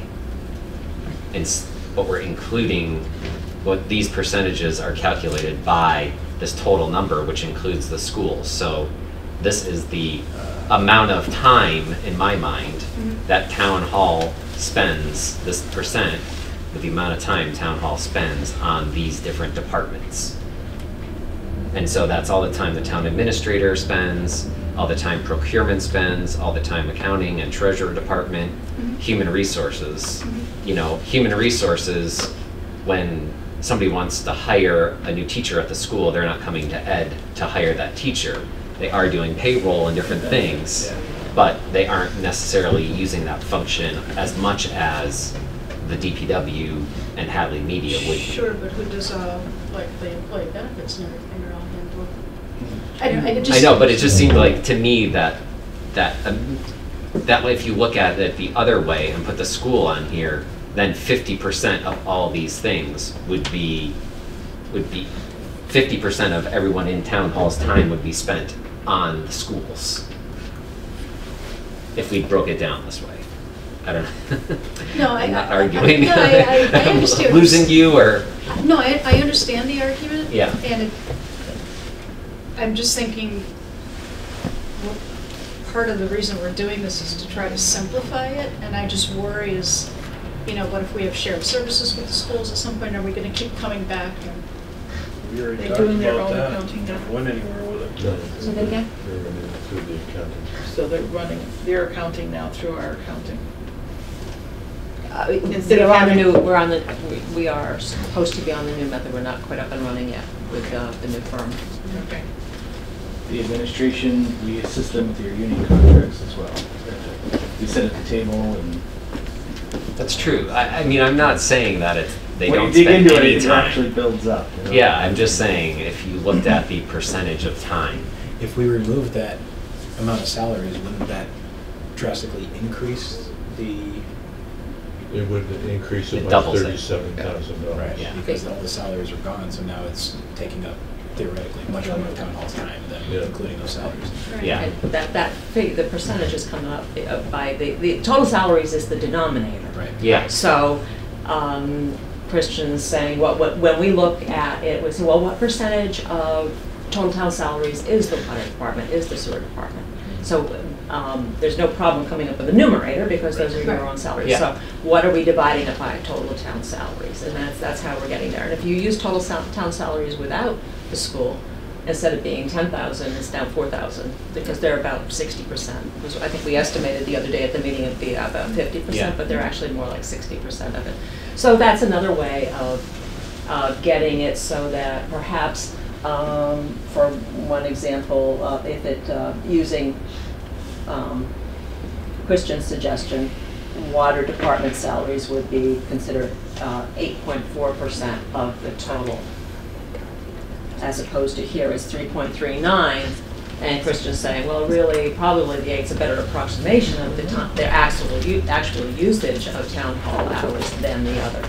So it's another way of doing it. But we can't, when it comes to estimating when we want to figure out what percentage of the total salaries are benefits, we have to. That's how we ended up, but that's how we started using. We use the full amount there. No, but OPEB wouldn't be included because that is townwide. Right. Anything related to benefits it's only this section. Only this, only A1. It's only this one section. Everything else is, in my mind, completely fair because it divvies it up. It's OPEB, it's insurance, it's benefits, and that does cover every employee in town. It's only right here where this is kind of narrowing in on how much of town hall as a body's time is spent on these enterprise funds. So, I don't know, I just... Yeah, I get your argument. Well, only because we've been arguing about this for so many years, and I can see if we introduce another variable, then somebody's going to come to the table and say, wait a minute, all of the borrowing that the Treasurer's Department did this year happened to be for the schools, so why aren't we doing, where another year is going to be all sewer? And I'm just afraid we're going to wind up going back to where we were. This is something we can review whenever we want, right? As far as the chargeback form? Actually, we've got a library that we're building, we've got a senior center that we're building, and we've got a fire station that we're building that's taken up 99% of the town hall time in the last 2 years. But that's my point. So at any given point in time, as these different projects roll through, somebody could be at the table making an argument, no, not this year. This year we need to change the formula because, and I think we want to get away from all of that. But I think this is good to at least give it a try for what FY22 this would be in effect for. 21, sorry. Yeah. One more argument on this is we're dropping this fee, this chargeback by $109,000. That's a lot to drop in 1 year. I'm going to take it out of your salary. Yeah, take it out of my salary, but that's the difference between having a full-time and a part-time planner. That is a significant drop, and I feel like just taking that big of a chunk out in 1 year, defining the formula, has a pretty big impact on our overall budget, where we're scraping by in other areas. I'm not saying it's right. There's an argument for just doing it this way and sticking to it, but it is a big chunk out of our budget we're taking out by losing this money. And what do we are robbing Peter to pay Paul in this circumstance a little bit, and it's a tricky one. It's a tricky hurdle. And we did that originally when we went from funding it out of general government to funding it out of the enterprise funds, and that's the whole point. This is the question I have. And part of the problem is the enterprise funds are in much worse shape than the town as a whole. It's tricky. Yeah. It's definitely a balancing. I mean, we are boosting them up with this for sure. I mean, there's the alternate argument side of what I'm arguing. We can phase it in. We can do an incremental approach to it and cut this decrease in half or something like that, and then do a lesser amount, David, for the first year, and then jump to this formula for the next year. Is that? Could we do that and pass the accounting smell test? Yes, I think the rational and transparent way for that would be to take a look at the unfunded pension liability and say that we're going to start apportioning a higher amount than we currently are. Mind you, we started at 0, now we're just looking at 1 year increase. Yeah. So you can do that. We can take a look at it. A couple of things to just point out is that one of the concerns by the select board is that under the old formula, some of the the source numbers were not as transparent as people would have liked, and Linda has been able to tie every single number into a Vadar report, so we'll address that. That's We huge. were, I know you can look at this for the first time and say, this is simple. And actually, There are only so many inputs here. actually, I was gonna make that it's comment simpler than halfway the old one. Because there are those formulas, but coming up with a formula is one thing, and then coming up with the figures that went in is another, and we had to get certain figures from the accountant, and then we had what's now HR. Joan would spend a lot of time figuring out, okay, now which employee, okay, and what are their insurance, and then adjusting the figures. So during a particular budget year, we might be changing that figure 2 or 3 times. We're trying to keep up with real figures, current figures, and then there would be some lopsided things happening, such as, let's say you have one person in town hall going on to a family plan or coming off of a family plan, and it would make a big difference. All of a sudden, we're charging water more for a town hall employee, so that's why we wanted to use this rate. So we needed then the figures to come from one place once a year, and at this point, actually, we don't even require HR anymore. We print out the Vadar reports, all total salaries, total benefits, total expenses. You take this figure and you put them into the formula. So if someone walked in from sewer department and said, where these come from? I go, okay, here's our 4 reports, here they are. And the year they are is the most recent closed one. We're using fiscal 19 because that's the closed year. That's it. We have actual figures. We're not using budgeted figures, and we're not using figures that are changing during the year. We're using the last actual figures, and some things might change, such as we add HR department, we switch our accounting, we do various things.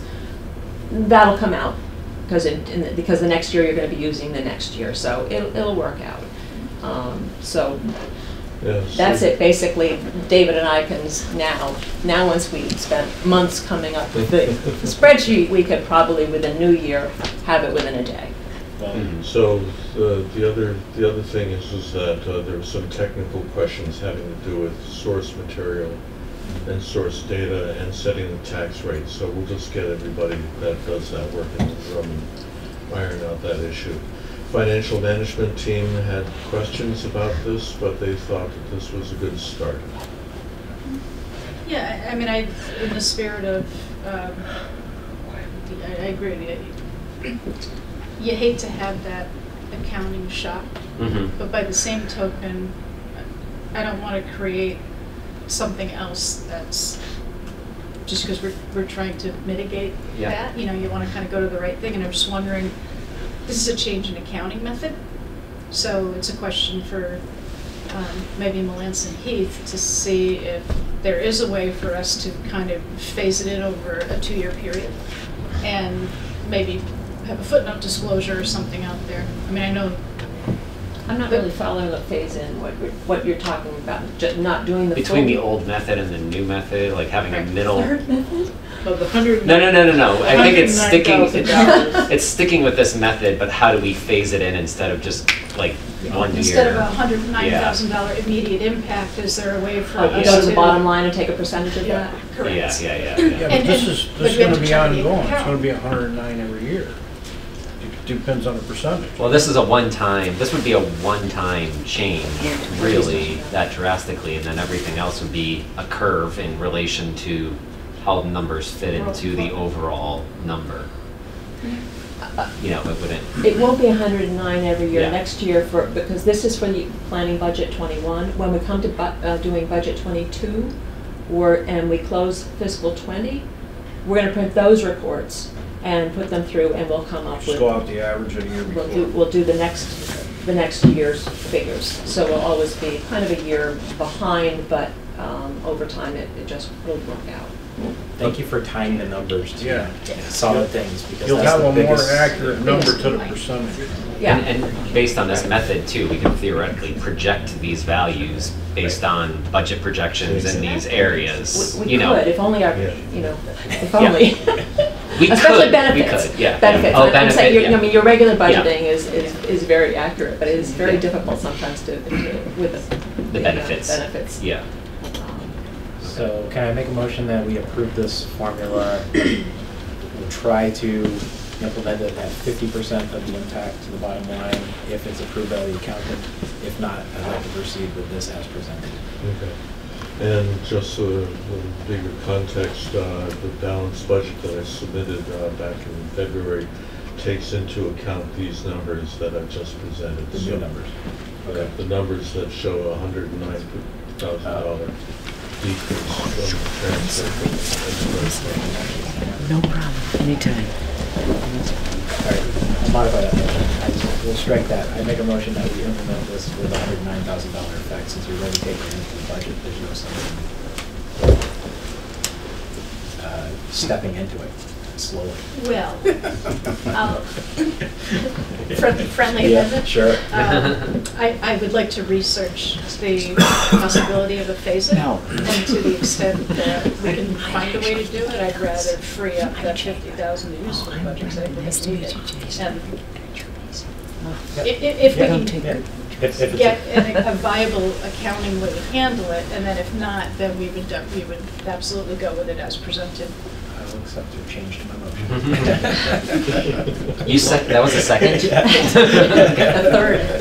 All right, any further discussion? I have a question. Oh, I thought you said auditor before, and then when your motion you said accountant, so what kind of verification are you looking for? Well, I would think it has to be potentially Department of Revenue, but I'm thinking Melanson Heath. Okay, that's, okay, the auditor.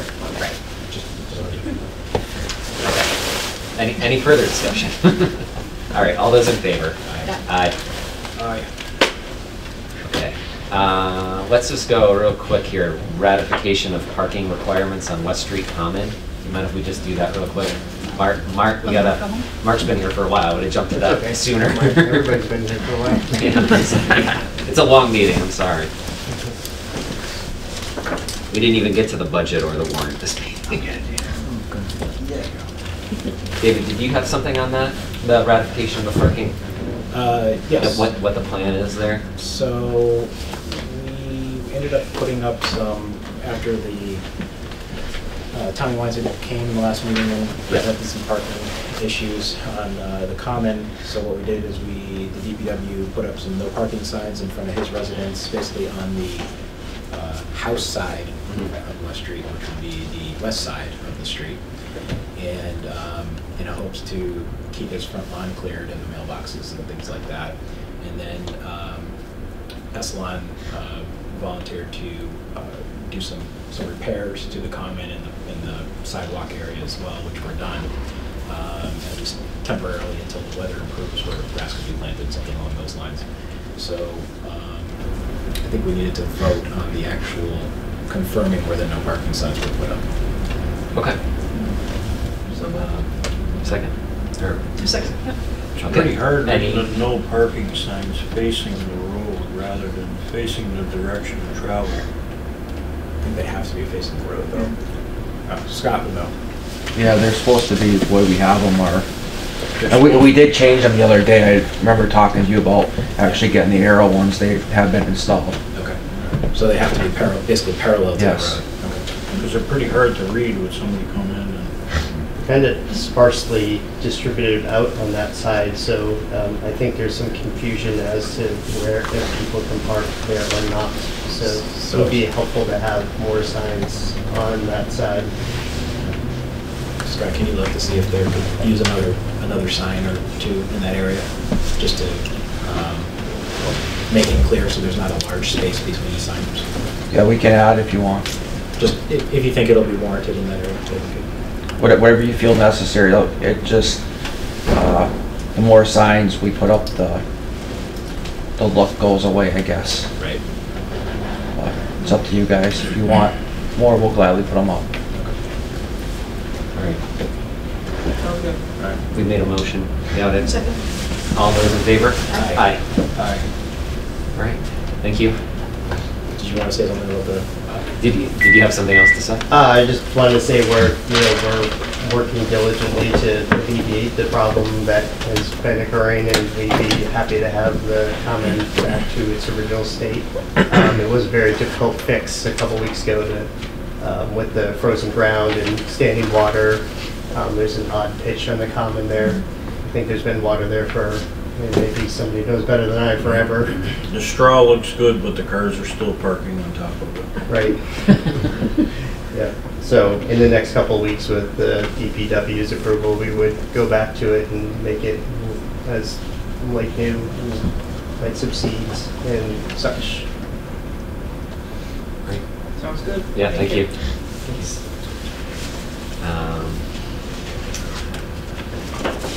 Well, let's do, Chris, you had a comment? Or? Yes, Mr. Chairman, the east side of West Street, are you approving that there should be no park, it should be left alone? Because even with the work Mark is doing, people are still parking there. So is the board allowing it to be in that format? Because if the board allows it to be in that format, the way it is right now, my view is that we'll have people parking on the east side because we have sign on the west side. So is the board, can the board permit us to put sign on both sides, both east and west side, if we're trying to prevent no parking? I don't know the opinion of the rest of the board, but my thought was, and after our conversations in the past, was to have the no parking signs in relation to the corner. So people turning, that wasn't a problem. Correct. But we would keep the no parking signs off the common until all his plans go through, at least with what he's doing to the parking lot on his site. Because that's still going through planning board approval and a bunch of other stuff, so kind of letting that work out. That was my understanding. I don't know if that was other people's understanding, but that was mine. No, I didn't understand that. I didn't know that, Mr. Chairman. The reason was, I know we were told that we had the signs put both on east and west side, and then we were authorized to take it out from on the east side. So now that the board is discussing it, my understanding is that the board don't want to do anything on the east side until he's all set with his parking. Yeah. When he's set with the planning board. Okay. Yeah, when we're done with all that, let's revisit it and see where we're at. I had brought it up a few meetings ago, because the north side, east and west, both have no parking signs to the corners. Yeah. For the other island where the water fountain was.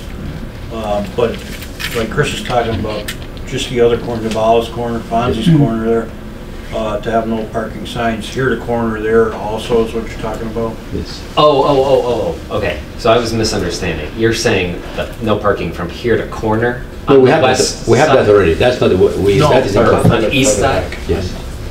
On the east side. But the west lane? No, on the west. The east side of the west lane? On the On the continent? Yes. Yeah.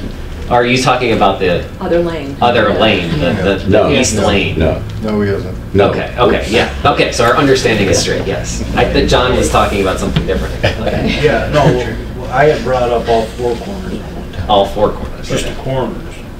He's talking about Oh, okay. the opposite side of the common, actually. Correct. Yeah. Down the whole side. Yeah, I say people park on the common for events. Let's let this work its way out through the planning board and then go from there. I mean, unless we want to do something differently as a board, but that's my understanding and what I think we should do. Yeah. Okay. All right, thank you. Okay. And sewer rates, should we go there? Okay. My delightful subject. So, your favorite subject out of the way. yeah. Well, we're going to be doing it this week and 2 weeks, hopefully. So. 2 weeks. Yeah, tonight we're just talking about our plan, and God. next time would be our hearing. Let's just get it done. This is about the fifth We have to time post the here. hearing. David, do you want to explain it? I know we've been working on it together, It drives but me nuts when I keep doing this over and over again. So, Christian, myself, Chris Okafor, Sharon from the Water Department, the Treasurer's Office, let's see, the Collector's Office, and the Assessor's Office all met to find the best way to, and David, to find the best way to address this. What we decided on for a proposal that will, right now we're at the end of FY '21, we're going to be $193,000 in the red, the way the Sewer Enterprise Fund is currently operating. So what we're looking at here is a rate increase as well as a infrastructure maintenance fee being implemented. And so what these proposed numbers, which I'll give you in a second, will do, will bring us to FY '27 before we get in the same financial troubles that we're in now. So it gives us a chance to work some options with some surrounding towns, some other possibilities, kind of buy us another 6 years, hopefully. So what we're looking at is a 25% increase for the highest commercial users, and a 15% increase for residential and the lower tier commercial users. And just to be clear, we have not had a rate increase on sewer in 12 years, is that correct? Since 2008. So 2008. We did raise water slightly about 2 years ago, but we have not done anything with sewer, so I've gotten a lot of comments that the rates just went up. They haven't gone up in over a decade. David, at some point, and at some point, could you quantify? So when you say 25% on that, like what does that translate to in dollars? Let's see. I was trying to find that on here. Just On the average homeowner. well, it would be 15% on residential and the low commercial rate. So you'd have to give a couple of scenarios there. And we don't have, I guess we don't have that rate information right in front of us, do we? Customer impacts annually, right down the bottom. You guys made this, and I don't even know where it Which is. tab, John, which tab are you on? Hadley Sewer Model 169 to 171. 66 use 50%. Not that far. Okay, I got you. I can see customer impact. Okay, thank you. That's why it's so low. So basically, you'd be looking at, for FY '21, would be $115, is that correct?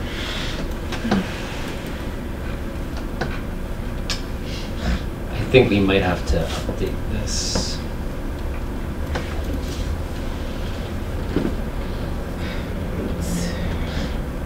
That might not have been updated in this spreadsheet. Chris, what's our current sewer rate for residential? Do you know offhand?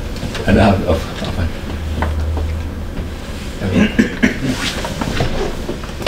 we have a couple of tiers. Yeah. That I have it both with me. Residential sewer, that's 17 is $4.60. Okay. So I'm assuming that's the lowest conservation tier or whatever it's called. So 15% of that as an increase, whatever that works out to be. $4. What did you say it was? $4.60. So 4.60 times. So like a 69-cent increase. Per 1,000 gallons. Per 1,000 gallons. Yeah. Per or cubic feet, is it? 100 cubic feet. Feet or whatever it is. 100 cubic feet. So it looks like just from a lot of the analysis, average bill is around $400. So if it went up by 15%, it would be $60 increase. So there you go. Thank you. Yes.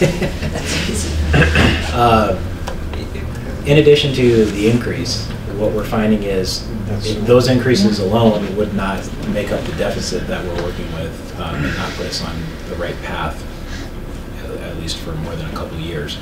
So what we want to implement is a $10 infrastructure maintenance fee that would apply to everyone in town who has a water bill.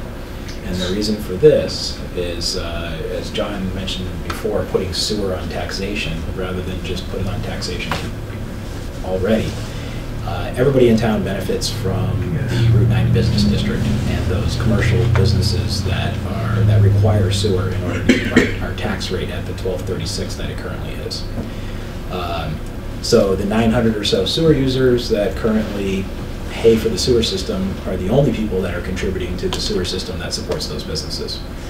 By adding the infrastructure maintenance fee, everybody in town that has water is kicking in $10 a bill toward maintaining that system and maintaining operations for those systems. So that's our way of kind of sharing the burden. We're looking at a large infrastructure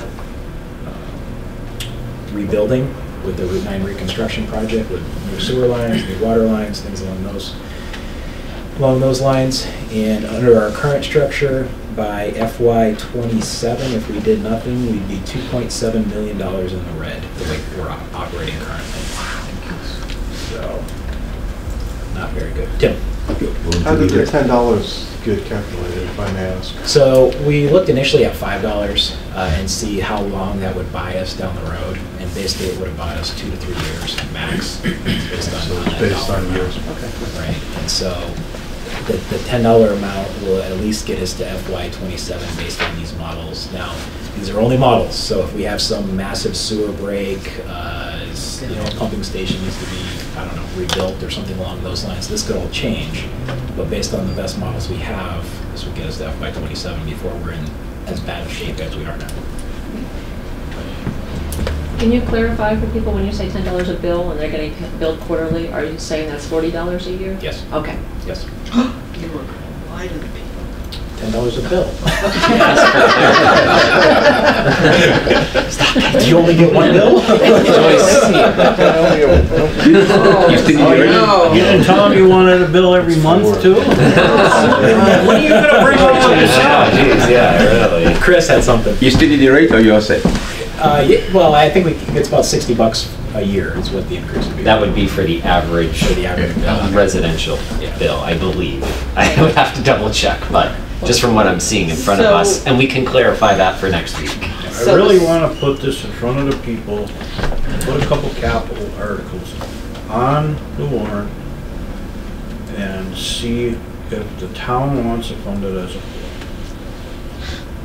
I just feel like we need to do something, and we could do that, but I feel like we need to do this now, because even if we do this in 2 weeks, the bills don't go into effect. When would that go into effect? When did you know? You don't know. Sue would know. Sue would know. Would it be November? Based on our conversation, if we pass this at our next meeting after the public hearing, it would have time for this next water bill based on what the collector said in our meeting.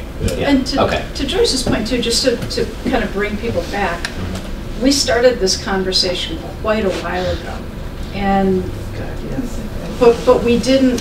When I say quite a while ago, I'm just talking about this particular fiscal year, and there was disagreement about whether or not to move forward with a rate increase at the time. And the reason that we didn't was because people rightfully felt that we needed more information and also more time to explore other possible opportunities, right? And those things have happened.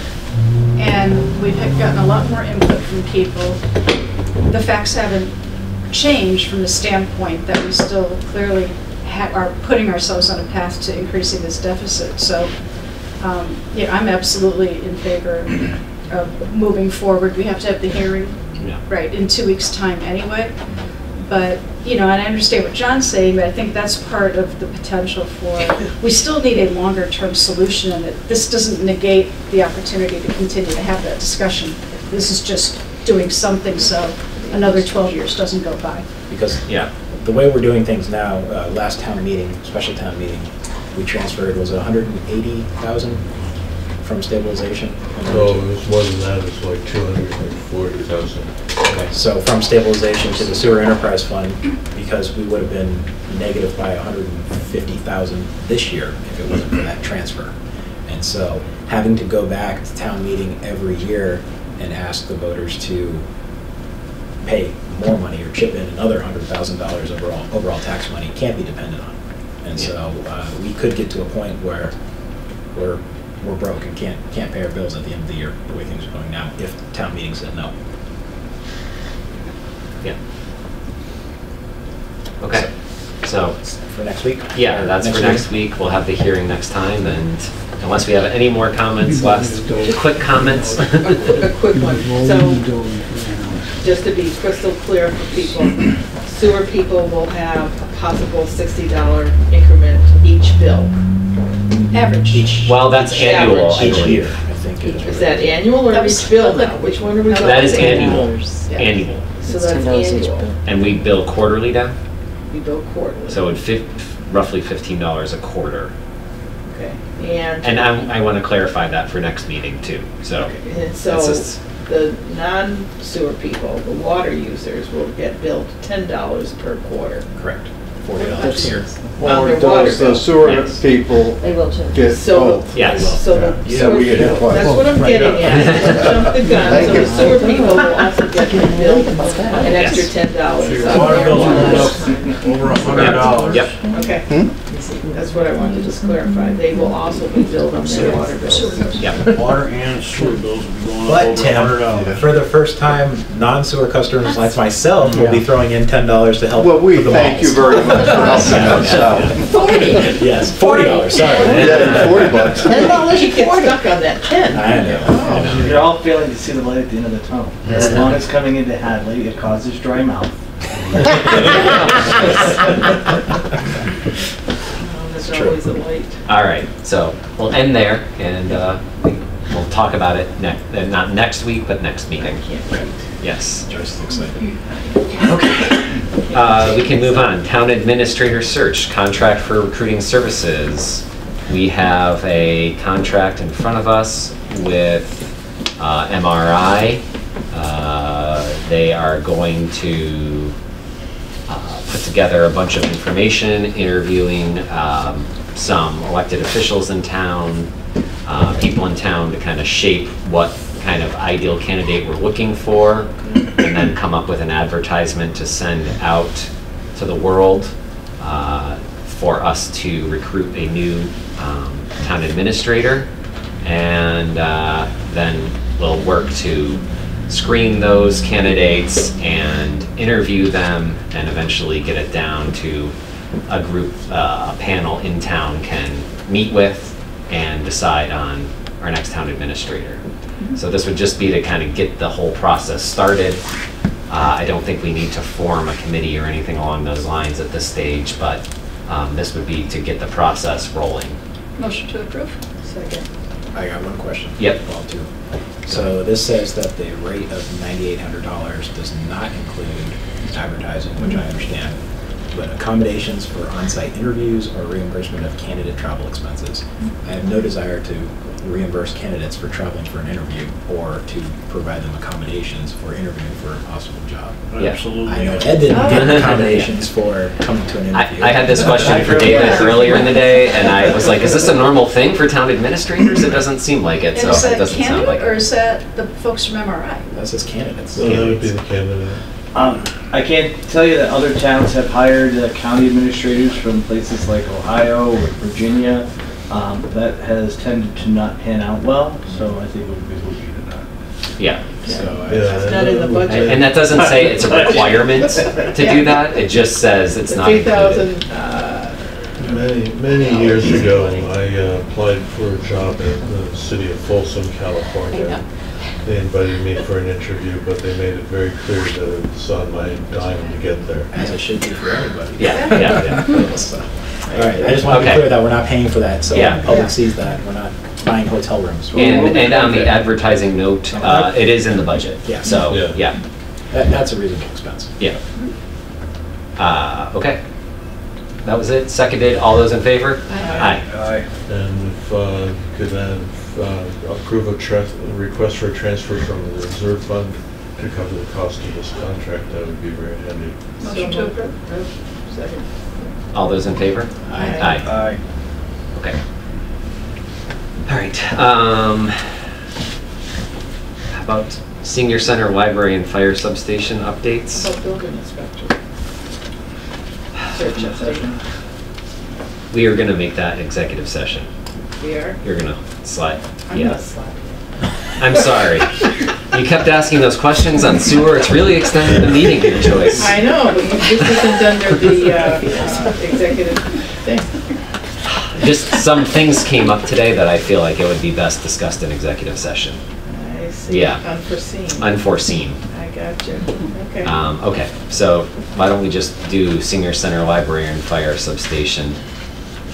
Who wants to go first? How about library? So Joyce and I can get our things in order. Okay, never mind. I mean, basically, the library, there's really nothing major to report. Things are on track. We haven't had any change orders yet. We're very excited about that. We had a fundraising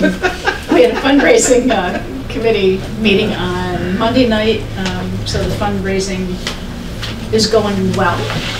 We've met the commitment so far that we said that we would, but there's, in light of some of the things that we haven't been able to do, the really kind of full court press on to the fundraising from businesses and private individuals, et cetera, looking at grant applications to see if we can get some additional funding in for the solar, for reading room, that kind of thing. Great.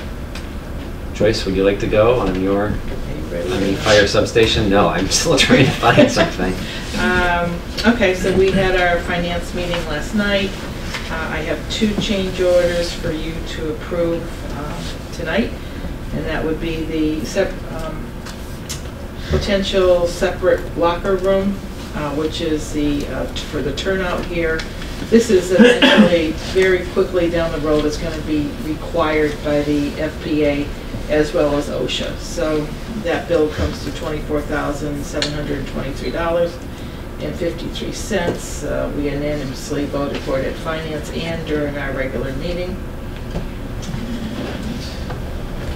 Any questions on that? What was it now? It's a locker room for the turnout gear. Oh, okay, yeah. Because you're going to need to keep it in a protected area. Yeah. So like a locked fence area. Like it's a room that we built. We're building. Because that's the gear that's like possibly a cause of cancer and spread and different things. It's like consolidating it to one room so that it can be cleaned in there and it doesn't. Yeah. And then the other one is for dispatch. A dispatch console. So this is for the console that will be going in at dispatch.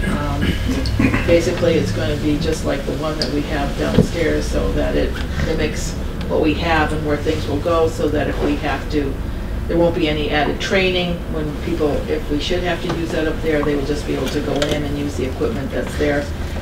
That bill is $13,533.01. And that again was approved by all at both meetings last night. That's all I have for those 2 proposals. We have a final contingency fund of $545,785.97 left over after those spendings. Make a motion to approve PCO 21R2 and PCO 25. Second. Didn't we, I thought we voted on that dispatcher. Or did we? We did not vote on it because I didn't have the number. Oh, okay. Okay. All those in favor? Aye. So, was there a second? Yes. Okay. I thought there was. Yeah. Okay. And everything is coming along. We're moving into the walls and electric inside and the plumbing, and as you can see from the outside, they're almost done finishing with the roofing. They'll be wrapping that up this month. And they've been putting some nice siding and stuff up also right now. So It's looking very nice. It really fits in with the character of the area there. It's quite a handsome building. Looking good. Nice. Looking good. Well, Jane, would you like to update on the senior center? It's crazy in there. I was in there today, and there's 7 different groups of contractors working to make our May 1st occupancy deadline. So we have electricians, plumbers, sheetrockers, carpenters, painters, tile workers, and the stonemason for the fireplace.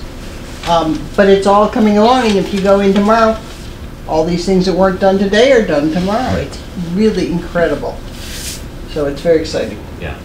Yeah, when they were going to the list earlier today, I was astonished. Drywall's done, finished carpentry's going, painting started, you know, appliances are moving in, all kinds of things. So it's really making And the progress. only one of those trades that has one person there is a stonemason. Everybody else has a whole handful for each, so it's need Grand Central Station traffic control. Yeah. Okay, and then I have just 2 PCOs and 1 change order that we've approved most everything on, but I guess we have to vote to approve that overall change order. So it's basically, we have all the preliminary change orders, and then this is 1 change order that kind of pays for all of them. So the first one is for PCO 40R1. That's a pressure reducing valve, and that's for the domestic water service. And that's at the cost of $1,054.51. And then I have a second PCO that doesn't look like it made it into board docs, and it's not your fault because it came last minute. It's number 41. It's for an AV closet, and that is in the amount of $2,889.86. Was that not included in the $145,000 change order for the AV equipment? This is the closet. Jane, do you know what the closet is? All right, so it's actually Here. It's actually 2 closets that were empty chases when the building was being built, and I said, we want storage in those, and they said, okay. And then the audio people said, rather than have our stuff in the IT room, we'd be much better with it out here in terms of interference from electronic stuff, I assume, where it's mostly going to be used. So the east side will be electronic audio equipment stuff, and the other side will be storage for tablecloths and linens and things. That's what it is. What's the remaining contingency fund there? I knew you were going to ask me that. You want me to dig on my computer for now? Approximately $339,000. And it's only 3,000 something. Yeah. So, may I have a motion for those 2 change orders? Motion to approve. Second. All those in favor? Aye. And then the final one is the change order, which is in the amount of, great, all these numbers. I believe it's $19,564.94. Yep. And this is for final change order for PCO 33. Oh, and this is change order number 006. Look at that. And it's for a decorative bollard at the sidewalk, a catch basin, a call for aid system in the bathrooms, a domestic hot water pump, additional plaques, and then the PRV is on there as well. So we've voted on all these We voted on all before. these. Yeah. All those in favor? Aye. Aye. Sorry. We weren't sure whether we needed to vote on that or not, so we did it. Okay. Like the ambulances? And then ambulance, yes.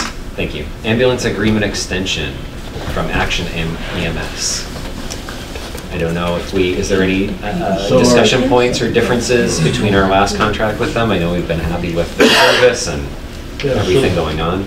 So this is our first contract with them. It was a 2-year contract, so it's going to expire June 30th, 2020. The contract allows for a 1-year extension. We've already plugged that number into the budget, so we know what that is, and we know that we have a balanced budget. David, they gave us 3 years of pricing, right?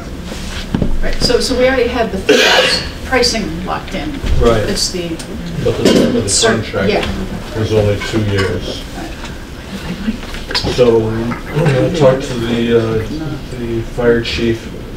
He and I are both in agreement that this has been a home run for the town of Hadley. They provide an excellent service and certainly have been out there very active, keeping people healthy, saving lives. I recommend that we extend the contract for 1 year and use this year to assess a long-term ambulance arrangement. So the reimbursements will remain the same if we hit our receipt targets. And is the ambulance oversight committee going to start digging into a new contract, or we have to reestablish a committee to work on that?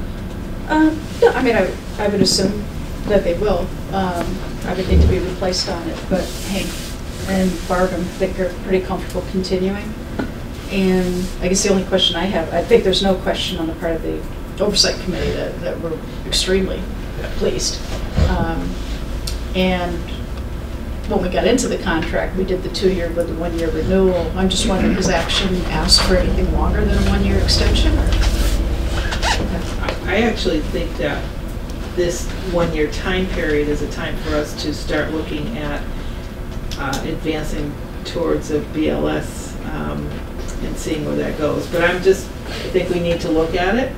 I mean, it's a period of time that, it might be worthwhile for us to have our own, but I'm not, that's my own thoughts, and I've been at this for a long time thinking about it.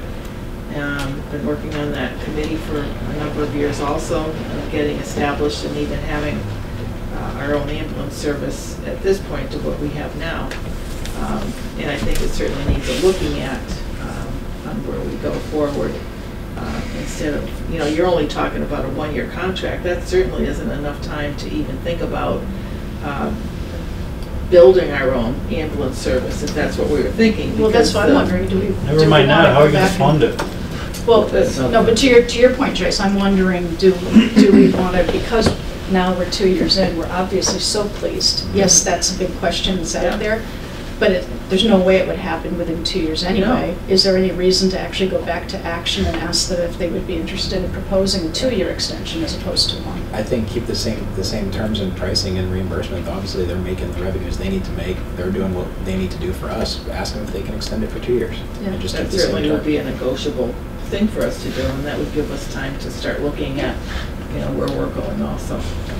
I still feel like it still would be a moneymaker. I heard today from somebody that works in Amherst, I saw him, and they are not happy with what happened here because they lost revenue. So that was their own ball drop, and good for us. We've been happy with what we have. Just exactly what you said. Maybe that's a reason to look and see what Northampton or Amherst has to offer, along with a private service, which we went with, to service her.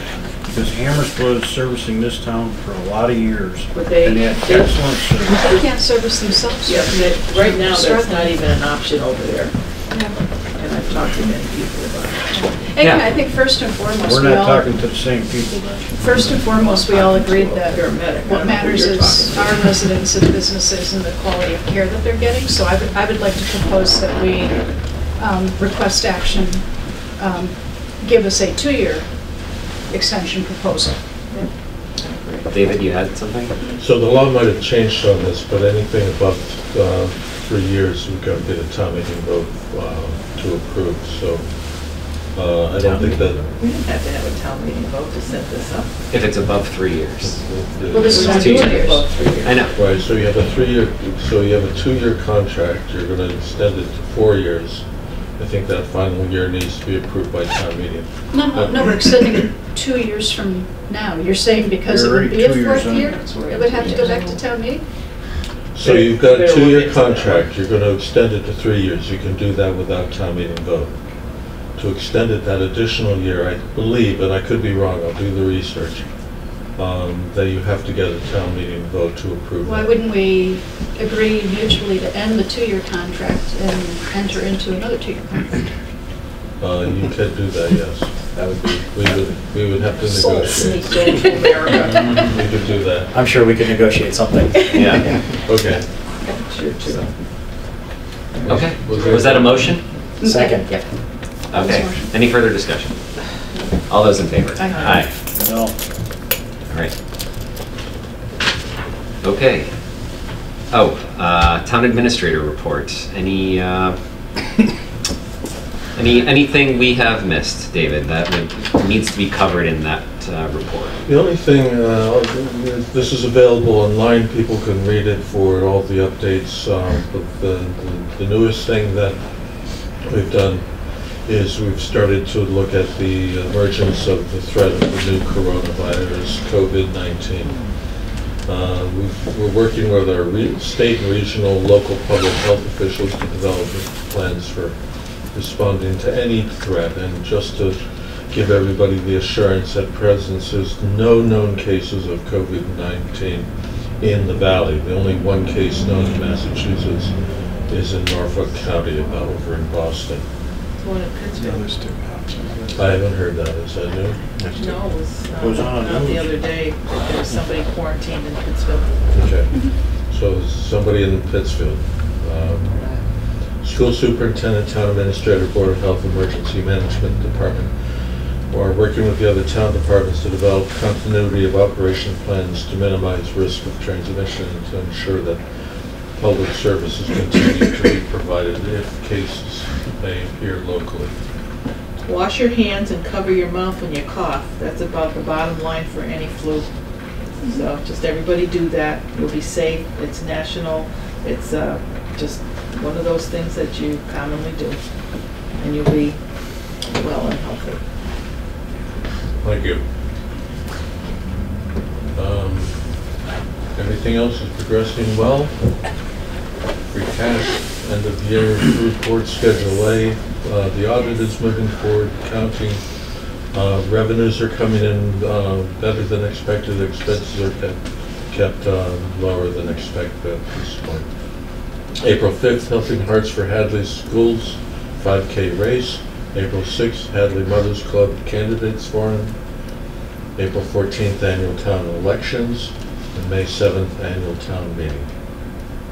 Great, thank you. Any announcements other than what we had? I do have a couple. Additional announcements? But I think we have one seat becoming available this coming year. Molly is dissenting from us after a number of years of putting up with all of us. But it's been very active, so we have 4 of the candidates are here tonight. Yeah. And if y'all like to stand up and just introduce yourselves to TV, let them see who you are. So. Hi. I'll go first. I'm Nicole Berkum. I grew up in Hadley. I graduated from Hopkins in '06. After that, I moved to Florida for a little bit for school and law school. I met my husband in law school, and we moved back to Hadley 5 years ago. I have a 4-year-old in preschool and a 9-month-old at home. Andrew and I recently opened an office in Hadley, so we have a local business here. We're both attorneys there. And I'm looking forward to hopefully serving on the board. Thank you. Next, Amy. Hi, I'm Amy Parsons. I'm from Hadley. I'm a 13th generation farmer. I work for the U.S. Department of Agriculture. I graduated from Hopkins Academy also in 2006. I went to Kansas State University. I got a Bachelor's of Science in Agricultural Business. I now work, like I said, for the U.S. Department of Agriculture. I also work on the family farm. I am back in Hadley. I worked for 7 years in the private sector for a multi-billion-dollar company, ConAgra, and I did production scheduling, transportation logistics, OSHA safety compliance, production management, and I also did HR functions as well. So I am capable of looking at something from a big picture standpoint. I also look forward to running for the board and hopefully joining you guys next year. Thank you. Jane? Hi, I'm Jane Nevin Smith. I've lived in Hadley more than half of my life. two of my 5 children graduated from Hopkins. I've been involved in a lot of different jobs in my life, from construction to ownership of companies to organizing people, and I think all of these attributes give me skills that will be an asset if I come to the board. And I encourage everybody, regardless of which of us you vote for, to vote. That's critical. Thank you. Thank you. Brenda? Woman. I'm Brenda Feidenkevitz. I've been here since 1988. I started my own business almost 24 years ago. It'll be 24 years in September, and I don't like public speaking. You know, that's my one downfall. But I know I have many pluses to bring to the board. I have an extensive business background. I have 15 employees. I'm not a multi-billion company like Amy worked for, but I am me. And I do, you know, we have it's a small family business, and our people are our business family. I mean, we primarily do just commercial shopping centers and hospitals and things like that. And, you know, we're pretty busy, and, you know, my husband and my daughter gave me their blessing to, you know, throw my ring in the hat, and my hat in the ring, I should say. See, I told you, I'm nervous, but that's okay. And this town is just a wonderful town, and I think that, you know, we have to keep moving on and just be, you know, responsible for our taxpayer dollars and do the best job that we can do. Thank you. Thank you. Any other announcements? Good luck to all of you in the next month. Good luck to everybody. Thank you. We have a few obituaries to read tonight. To the family of Susan Rondo, wife of Bruce, our condolences to their family. Christopher Kais, condolences to his family. Dr. Kathleen Howlick, who practiced for many years in Northampton, raised her 2 children here in Hadley. Our condolences to her. She loved her patients, and I loved her. We also, to the condolences, Teresa Boucher, her daughter is Norma Kostic, that lives here in town. So our condolences to all of their families from the select board. Thank you. Anyone else with any announcements? Good. All right, so we are going to move into executive session. We will not return in open session, and may I have a motion to get into the executive session? We've got it there. Speaking of Indians, You've got that. Indians outside. Speaking of we never want to see an ambulance coming. Just the 2 topics, all 3 topics, I guess. Yep. Okay, yes. Litigation.